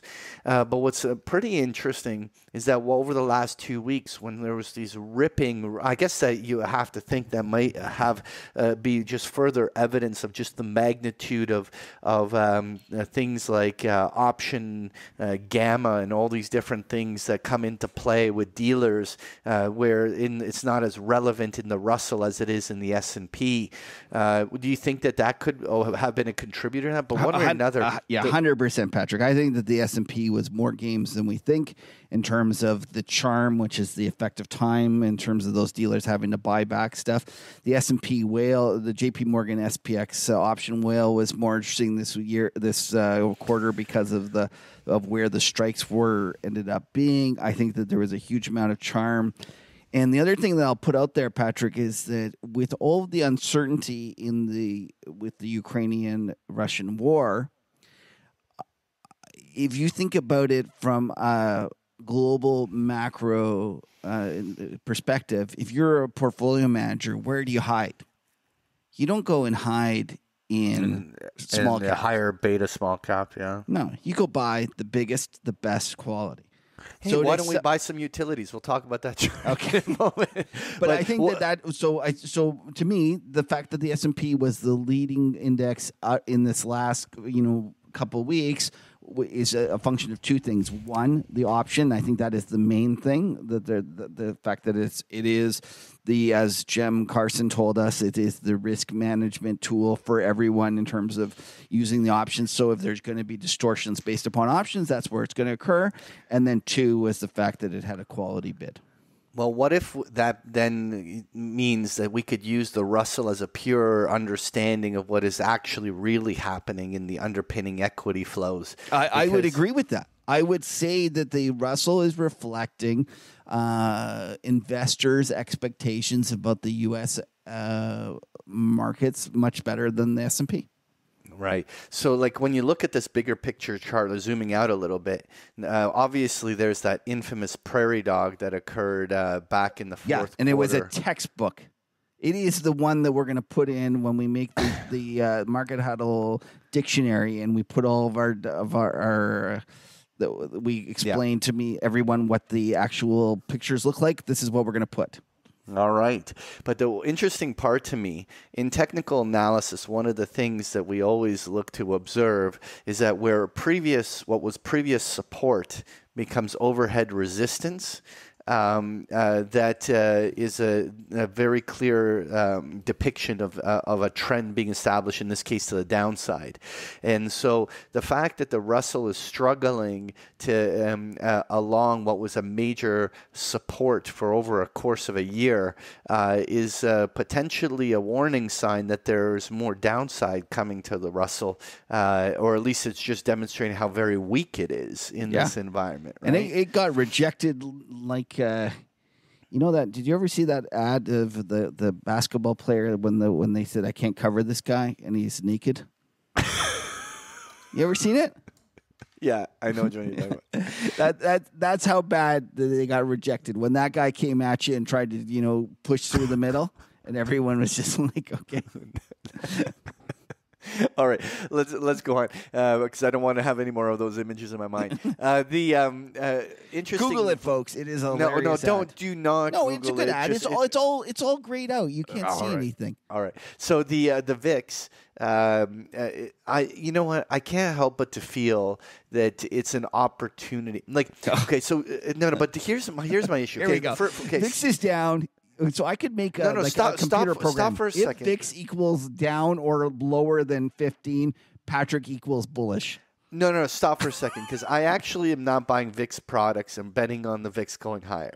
What I am, though, saying is that in a period where we have monetary tightening and a lot of uncertainty in the stock market, the fact that they make volatility cheap enough that you can use options as a way to now reasonably priced options to be able to play your directional bets without overpaying vol premium means that you can benefit from the convexity and optionality of options at a reasonable price. I personally think down here, utilizing options just makes a whole lot of sense. Well, it's true. If it's cheaper, it should be better. And I guess from that perspective, it all of a sudden all insurance has become on sale. So from that perspective, it's great.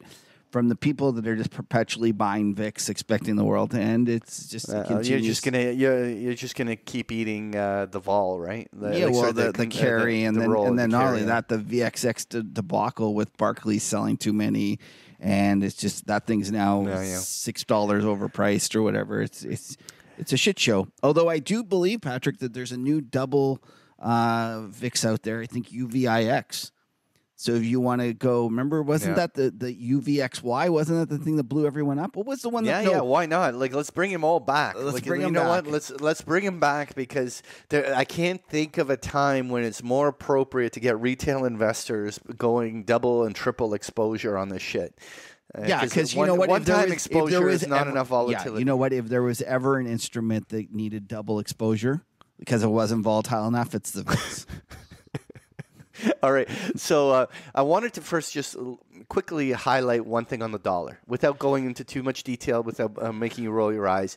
But generally, the overall uptrend remains somewhat intact. Obviously, it's been far more of a choppy sideways period, but it's very hard to argue that there's a downtrend in the dollar. The prevailing uptrend remains somewhat dominant. Agreed. And so what I wanted to highlight there is this chart going over the last year and a half of the emerging markets over the S&P, looking at the factor there. And S&P has just massively outperformed emerging markets in this period. And the dollar has been a huge headwind for this. And one of the I'm certainly not interested in being bold enough to make a call that somehow this is a turn point. But I continue to think that when we finally see this trend shift, that this is going to be a compelling opportunity. And I wonder whether this year we're going to see the signal that causes that rotation, or whether we have to wait a little bit longer out in order to see a new prevailing trend come in. Are you already with a bias that this is going to? You know me. I'm always have a bias that the emerging markets. Over the long term, emerging markets should outperform the S&P. Now, one thing I will say, Patrick, is that you've chosen EEM, and I can't remember what percentage China is. But China's, it's way too much. And the one thing that I've done is I almost don't even want Asian emerging markets. I want to go buy all the South American, things like that. And so I'm wondering if, in the just past, basket Brazil and India in one basket. I'm wondering if in the past that we've gone and we've put them into emerging markets into one group, and that those days should be gone, and we should be picking a little more care and but anyone can make their own little basket. The beautiful thing with iShares, they have the individual country ones, so you can turn around and just cherry pick your favorite emerging market countries directly and make your own little basket, right? Yeah, I do. Anyway. I did see some, by the way, I think Goldman Sachs is getting bullish on China. There's some people that are saying that. Or let's talk about the China chart here for a second. Obviously, Xi Jinping came out and really created a short-term catalyst.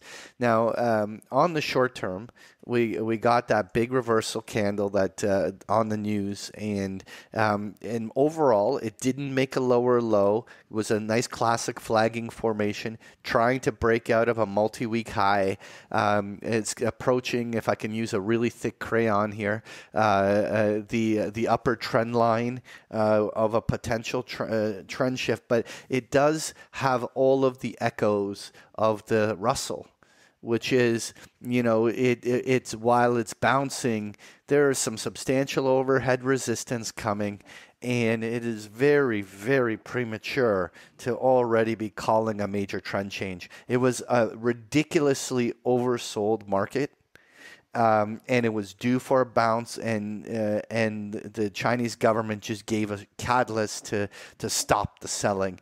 But to already be outright bullish, it is way too early. It is a pretty ballsy call, to be honest, to be outright bullish at this moment yet. Maybe in the second half of the year or going into the fourth quarter, maybe there'll be the right conditions for a more meaningful turn. But I think it's too early. Patrick, I think that was some of your best technical analysis work that I've ever heard. Oh, Jesus. Okay. I do. All right. I'm not even being usually I'm giving you a hard time and I'm being sarcastic. I like that. And I do agree, which means it probably is headed straight up. It's going to keep and it does seem to have overtones of the IWM chart. Yeah. Okay. The other thing I want to highlight on crude oil. Obviously, you've been a little bit cautious about crude on the short term. That it kind of got a little too far too quickly. But to me, that 100 handle, it was really more about 104, 105. 100 is a nice clean round number. In order for the short term bull run to have the window stay open to the upside, where we could have seen a run to 130, 140, 150 on the interim, they really needed to hold the line.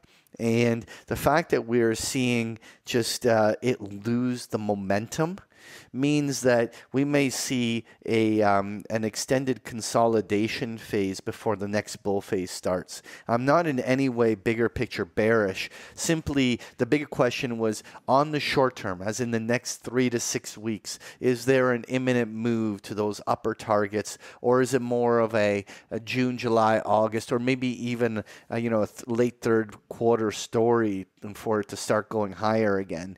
One way or another, it's disappointing price action, and it's increasing the likelihood that this consolidation is just going to keep grinding here. Patrick, what scares me about oil, and I don't know if I've said it out here, but you get on Twitter Spaces, and all the spaces are all, is oil going to 200 or 300? And whenever I see that sort of exuberance, I feel like we need to get shake out some of that bullishness, and I'll feel better when I get to see some Twitter Spaces about people worried about, am I overextended on the long side of Twitter? By the way, this is a little piece of anecdotal evidence for you. We'll talk about my concussion that I have, but my concussion doctor, I hope he's not listening. He probably's not. Let's face it, he probably never made it this long even. So when I got there and I'm, going through and he's asking what I do, he then told me that he likes to dabble in a little trading himself. And guess what he's long? It's not Tesla. It's not Bitcoin. ExxonMobil. It's oil. But oil futures, or I don't know if he's long energy? oil. I think it's oil and oil stocks. The moment my brother-in-law loaded up on Exxon, I was like, "Holy shit!" That was it. That was it. Yeah, like, you know what? Like when you know that it's it's froth. It's frothy. All right, let's move on before I get myself in trouble. A little disappointing that copper can't get any traction. You know what? The copper stocks and a lot of the resource stocks continue to get healthy money flow. And this is actually the interesting part. Let's actually have a quick conversation about this, right? Oil pulled back, right? But take XOP, the oil and gas exploration ETF, about to make a 52-week high. It didn't get the memo, Kev. Yeah, but to be fair, the stocks are actually better value than the actual commodity. But just because we could have going. a commodity go nowhere for sit here at $100. So let me just work the theme first. Okay, right? So copper hasn't been able to run, but you take the COPEX, 52-week high. You take gold. Here, let me just pull up the gold future here. Gold's been grinding it down sideways. GDX was almost at a 52-week high. What's happening is there's this money flow into resource stocks, and it's going right across the board. It doesn't matter which one of these things are. People are buying up resource stocks. There's some sort of big buyer coming in. Maybe retail is just hot on this stuff, but the commodities are normally, you see that correlation between commodities and commodity stocks, not just energy, but all of these. And what we're seeing is all of the underlying commodities all took a break, and the commodity stocks themselves have not actually got the memo. And now the question is, which one is right or wrong? Maybe these commodity stocks are just actually signaling that the commodities will just catch up. Or maybe they're both right, Patrick. You could have oil going down to even, sideways to down, and the commodity and the oil stocks going up. They're cheap. Okay, but you're only looking at oil, but the other resource stocks have been I'm talking right across the board. Okay, so Patrick, I will agree with you that it's not normal. Let's agree on this. It's not normally the correlation is that when one moves, the other tends to have an influence in that direction of the underlying. Right. And so this is what I will say to you, Patrick, that the commodity stocks, as a percentage of the market capitalization of the entire stock market, are very low. And if big, huge whales, huge allocators, are change even a slightest bit, it won't matter what happens to the commodities. The commodity stocks will go higher. It's interesting. And it's funny that you say that, because you're probably correct. I've been talking to guys about this for a while. They said, if the big boys come for it, and gals, then it won't matter what the price of the commodity does. And I suspect that maybe what you're noticing is, because haven't been watching the market as much as I should have been, maybe it's occurring right now as I speak. All right. So and anyway, I just thought it was really interesting to see that kind of divergent there. What I wanted to highlight, it's interesting to see which sectors are kind of dogging it in the broader U.S. equity markets. What's interesting is while the financials themselves have kind of been wishy-washy, a very S&P kind of market, those regional banks look very much more like the small caps, and they are obviously more in that kind of a basket, but they seem very heavy and can't seem to get any real traction. Well, the financials in general are trading like crap. Yeah, but you know what? Let's be realistic. The S&P rallied. Sorry, when the S&P rallied, but 10% off the lows. But they get dragged along, Patrick. Well, but that's what I'm saying. They get dragged along with that trade. All I'm saying is the XLF has really just traded in line with the S&P. It was a 12% rally in the S&P. It was a 12% rally in the XLF. You know what? I wouldn't say that the XLF is dogging. It's actually beta 1 to the index at this moment. But the regional banks have been dogging it, and that's an observation. I even dabbled with the retailers, and it certainly hasn't been working. But like the retailers have just been getting pummeled throughout this period. I've been toying with like, are we going to see a bottom in these biotechs? But they continue to just drag their heels and don't want to see it put together. And then there's that. I don't know if you know anyone that's been trying to talk up those home builders. Oh yeah, but, anybody along that's an idiot. Looks like God. It looks like death. Like they're just getting pummeled, right? And so it's interesting to kind of ask what's working. And you know what is working? What? Utilities. What the? I'm not even going to swear, but like this. Yeah, this is a family show. We never swear. Yeah, fuck. Anyway, but like, listen, this is insane to me. Okay, now I get it. All right, like you can have like your some hedge eye guys come on and play quads and all this other stuff. No, but talk about these. But let's be realistic. The bond market had its face ripped off, and there has been one general thing that has worked over time is that interest rate sensitive sectors. Such as the bond proxy sectors that pay large dividends or carry very large amounts of debt on their balance sheets, and therefore what they can finance at influences it. Typically, utilities are sensitive to bonds, and they tend to correlate. And the fact that we're seeing a bond collapse and the utilities are running like, I know that we're going to see electrification of the world, and I guess some of these electric utilities are going to maybe see expansion and things like that. But this is nuts. Okay, so I agree, but usually when there's something like this, Patrick, that's nuts, we're missing something. So folks, whoever knows why this is, and we don't need guesses because Patrick and I do all the guessing already for most of the time. But someone who actually knows what's driving this, tweet it out, send us an email. We'd love to hear it. I'll suspect there's a story we're missing, Patrick.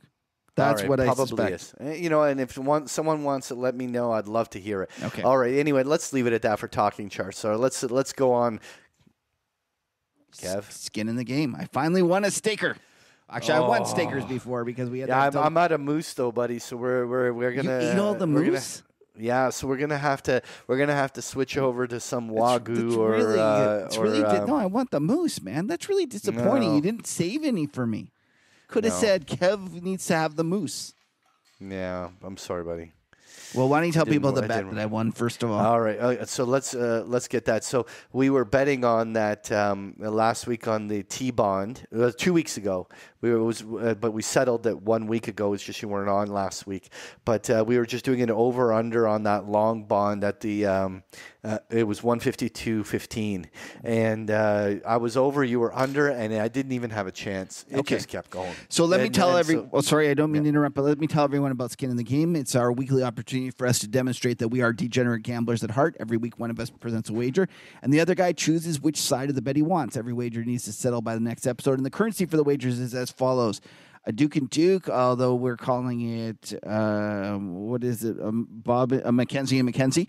A pint of beer, a burger bet, a pitcher, a case of beer, which is a 2-4, a bottle of wine, or a steak dinner. The winner of the bet is obligated to create a new bet for the following week. All wagers settle in full, and there will be no netting of positions. Now, Patrick, I've been thinking about this. And I'm scared. In honor of Jerry and the trend followers, all right. and letting your profits keep going. Okay. I'm doing it again. June T-bond future, up or down from here, you pick it. And I'm assuming, based on your talk, that you're going to pick up. Jeez. So we're going to go, all right, so we're going to ZBs, right? Yep. And we're going to grab that June contract. Jerry would be so proud of me. Okay. So we're at 149.26. All right, I'm going to go up. Nice. But I'm not doing another steak. Okay. You name it. Case of beer? Anything below a steak, I'll do. I'm fine with it. Case of beer. Okay, you're done. All right. So this is going to be the most expensive. Oh, my God. Anyway, all right.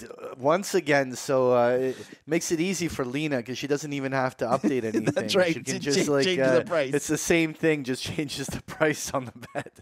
All right. Anyway, so the bet is on. Okay, Lena, hop on here and save us. So it's time for No Stupid Questions. All right. We'll see who wins next week, All right. but I hope I get both sides.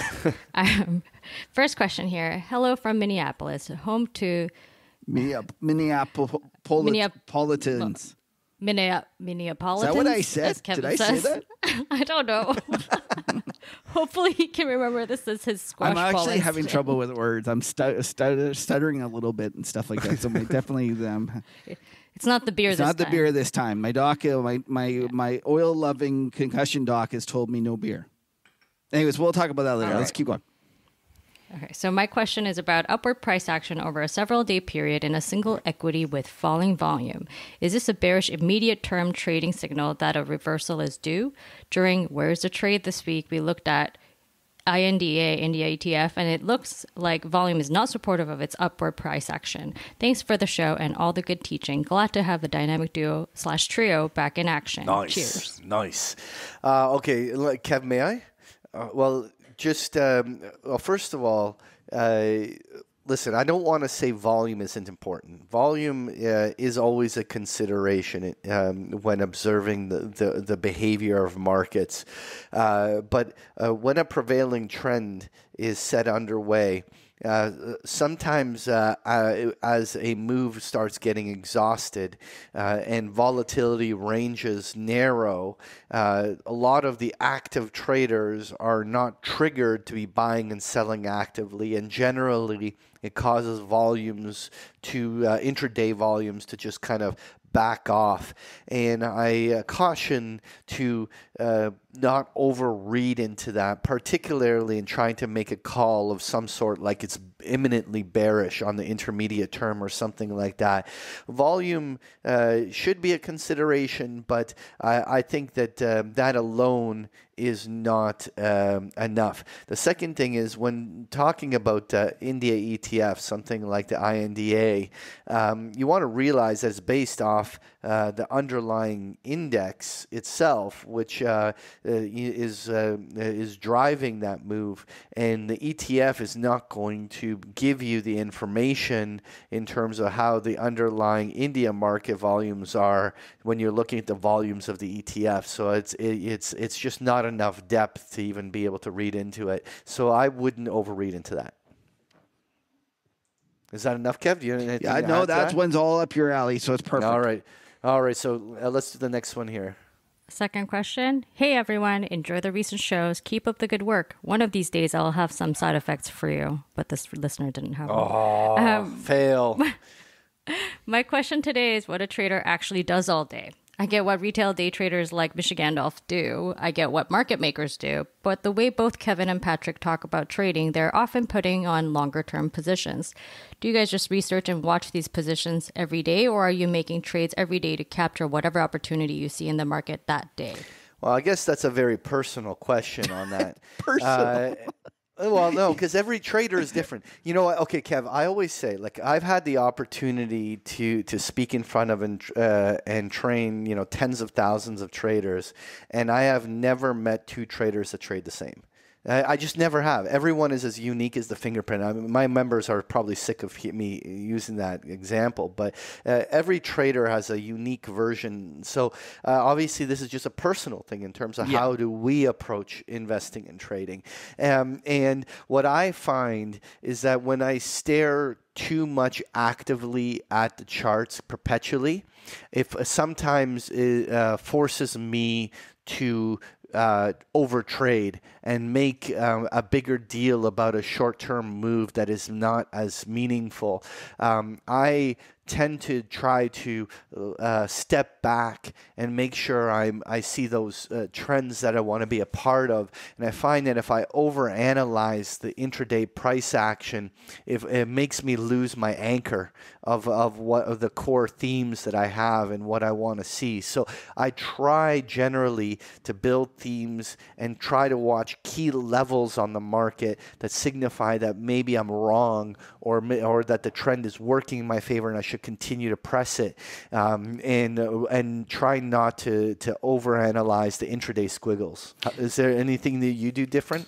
Well, I trade a lot of things that I don't talk about, is the reality. And I do trade some things like Michigan Gandalf or whatever is horse fat lover. That's it, right? Horse fat lover. So I do trade things, banging stuff back and forth. I also trade illiquid situations that don't that I couldn't talk about because they're too illiquid. And if I started telling people about it, it would move the stock or the bond or whatever. I do arbitrage.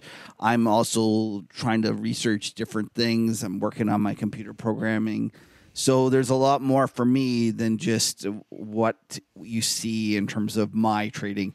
And one of the things that I would just say is that whatever you do, just try to always get better and work on figuring out the next thing, because the moment that you start to rest on your laurels and you think that this is going to be easy and that you're not you don't have to do any work, the market's going to take it away from you and the next thing's going to happen without you. So just whatever you do, whatever you choose to do, just keep working at it and be diligent.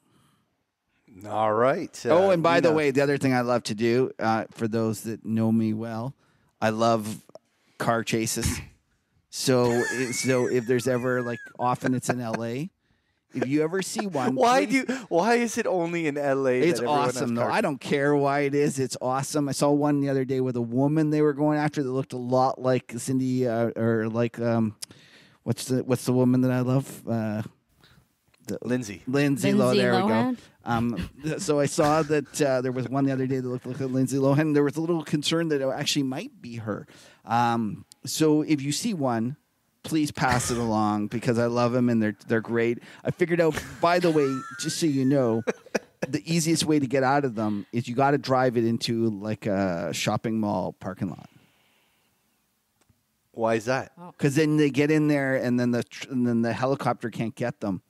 There's I think it's the Sherman Oaks one or whatever. There's one that I've seen a couple of them do. Anyways, it's fascinating stuff. Oh. So, and then there's obviously, we haven't, someday we should talk about this, but the llama, there's these two llamas that got away in Phoenix, and it was literally the most riveting hour of TV that I've ever watched. You guys think I'm kidding, but honestly, Google it. It was an hour plus of these cops trying I don't to even get know it, what this is. and it was awesome. And it turned out that the one llama was the other one's mother, and they got separated at one point, and it was just a shit show. And these cops were trying to get them. And then the greatest ending of it, spoiler alert. So if you don't want to know what happened, just don't hit fast forward. But it's like these cops are working hard on it. It's taking forever, and then this guy shows up in the back of a pickup. and he's literally he's got a lasso going, like lasso or whatever it is, and he does it first shot, nails the llama, and he got the mother, and then the baby just came. It was awesome. All right, last question before. On that note, please ask the king of crayons, what is the easiest mistake to make when reading charts? Oh, there are many of these mistakes that one can make. So I think the one biggest mistake we always do is we all have biases. And we are always looking. The biggest mistake in technical analysis is having the bias going into the chart, and then you're just looking to find a reason in the chart to confirm your bias. And rather than allowing the price action and the tape and the way that the price is behaving do all the talking, and I've fallen victim to this. Like, I have a problem ever being bearish gold and things like this, right? Like, it's you basically look at the chart, and sometimes I have to catch myself, and it's like, no, you have to be objective and observe chart. But it's so hard because we always are doing that. But the other big mistake I think a lot of people do is disconnecting the charts from things like fundamentals and macro. I feel that, while there are intraday traders and active traders that are just literally clipping liquidity, and they're just moving, as markets bounce around, they're grabbing at things, and that's okay. But when you're stepping back and looking at the kind of more bigger picture charts, there are underpinning trends that happen for a reason, and you don't want to talk your way out of a trade with some short-term squiggles when there are underpinning macro conditions that are driving a primary trend, and you have to be able to kind of compile it all together. The beautiful thing about technical analysis in general is that fundamentals and macro tell you what's going to happen and why it's going to happen.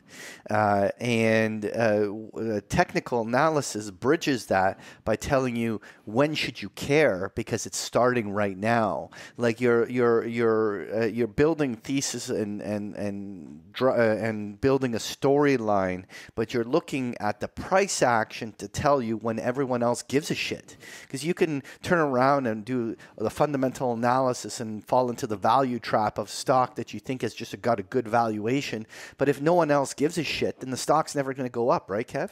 You got it, Patrick. There's a blend of trying to get. There's a place for it in the overall trading process, and that's why I'm a big fan of it. All right, Lena, why don't you tell people where they can send in their questions? If you have any questions for Kevin and Patrick, please submit your questions to nostupidquestions@markethuddle.com. Okay, this is the time where I do the outro, but we're just going to... Patrick, it's been a blast, everyone. Thanks for tuning in. Where can they find you? You can find me on Twitter at Patrick Ceresna or at bigpicturetrading.com. Kev, where can they find you, buddy? You can check me out at Kevin Muir on Twitter or the macrotourist.com. And listen, we can never have too many friends on this crazy ride. So thanks for tuning in. Now stick around for the after show.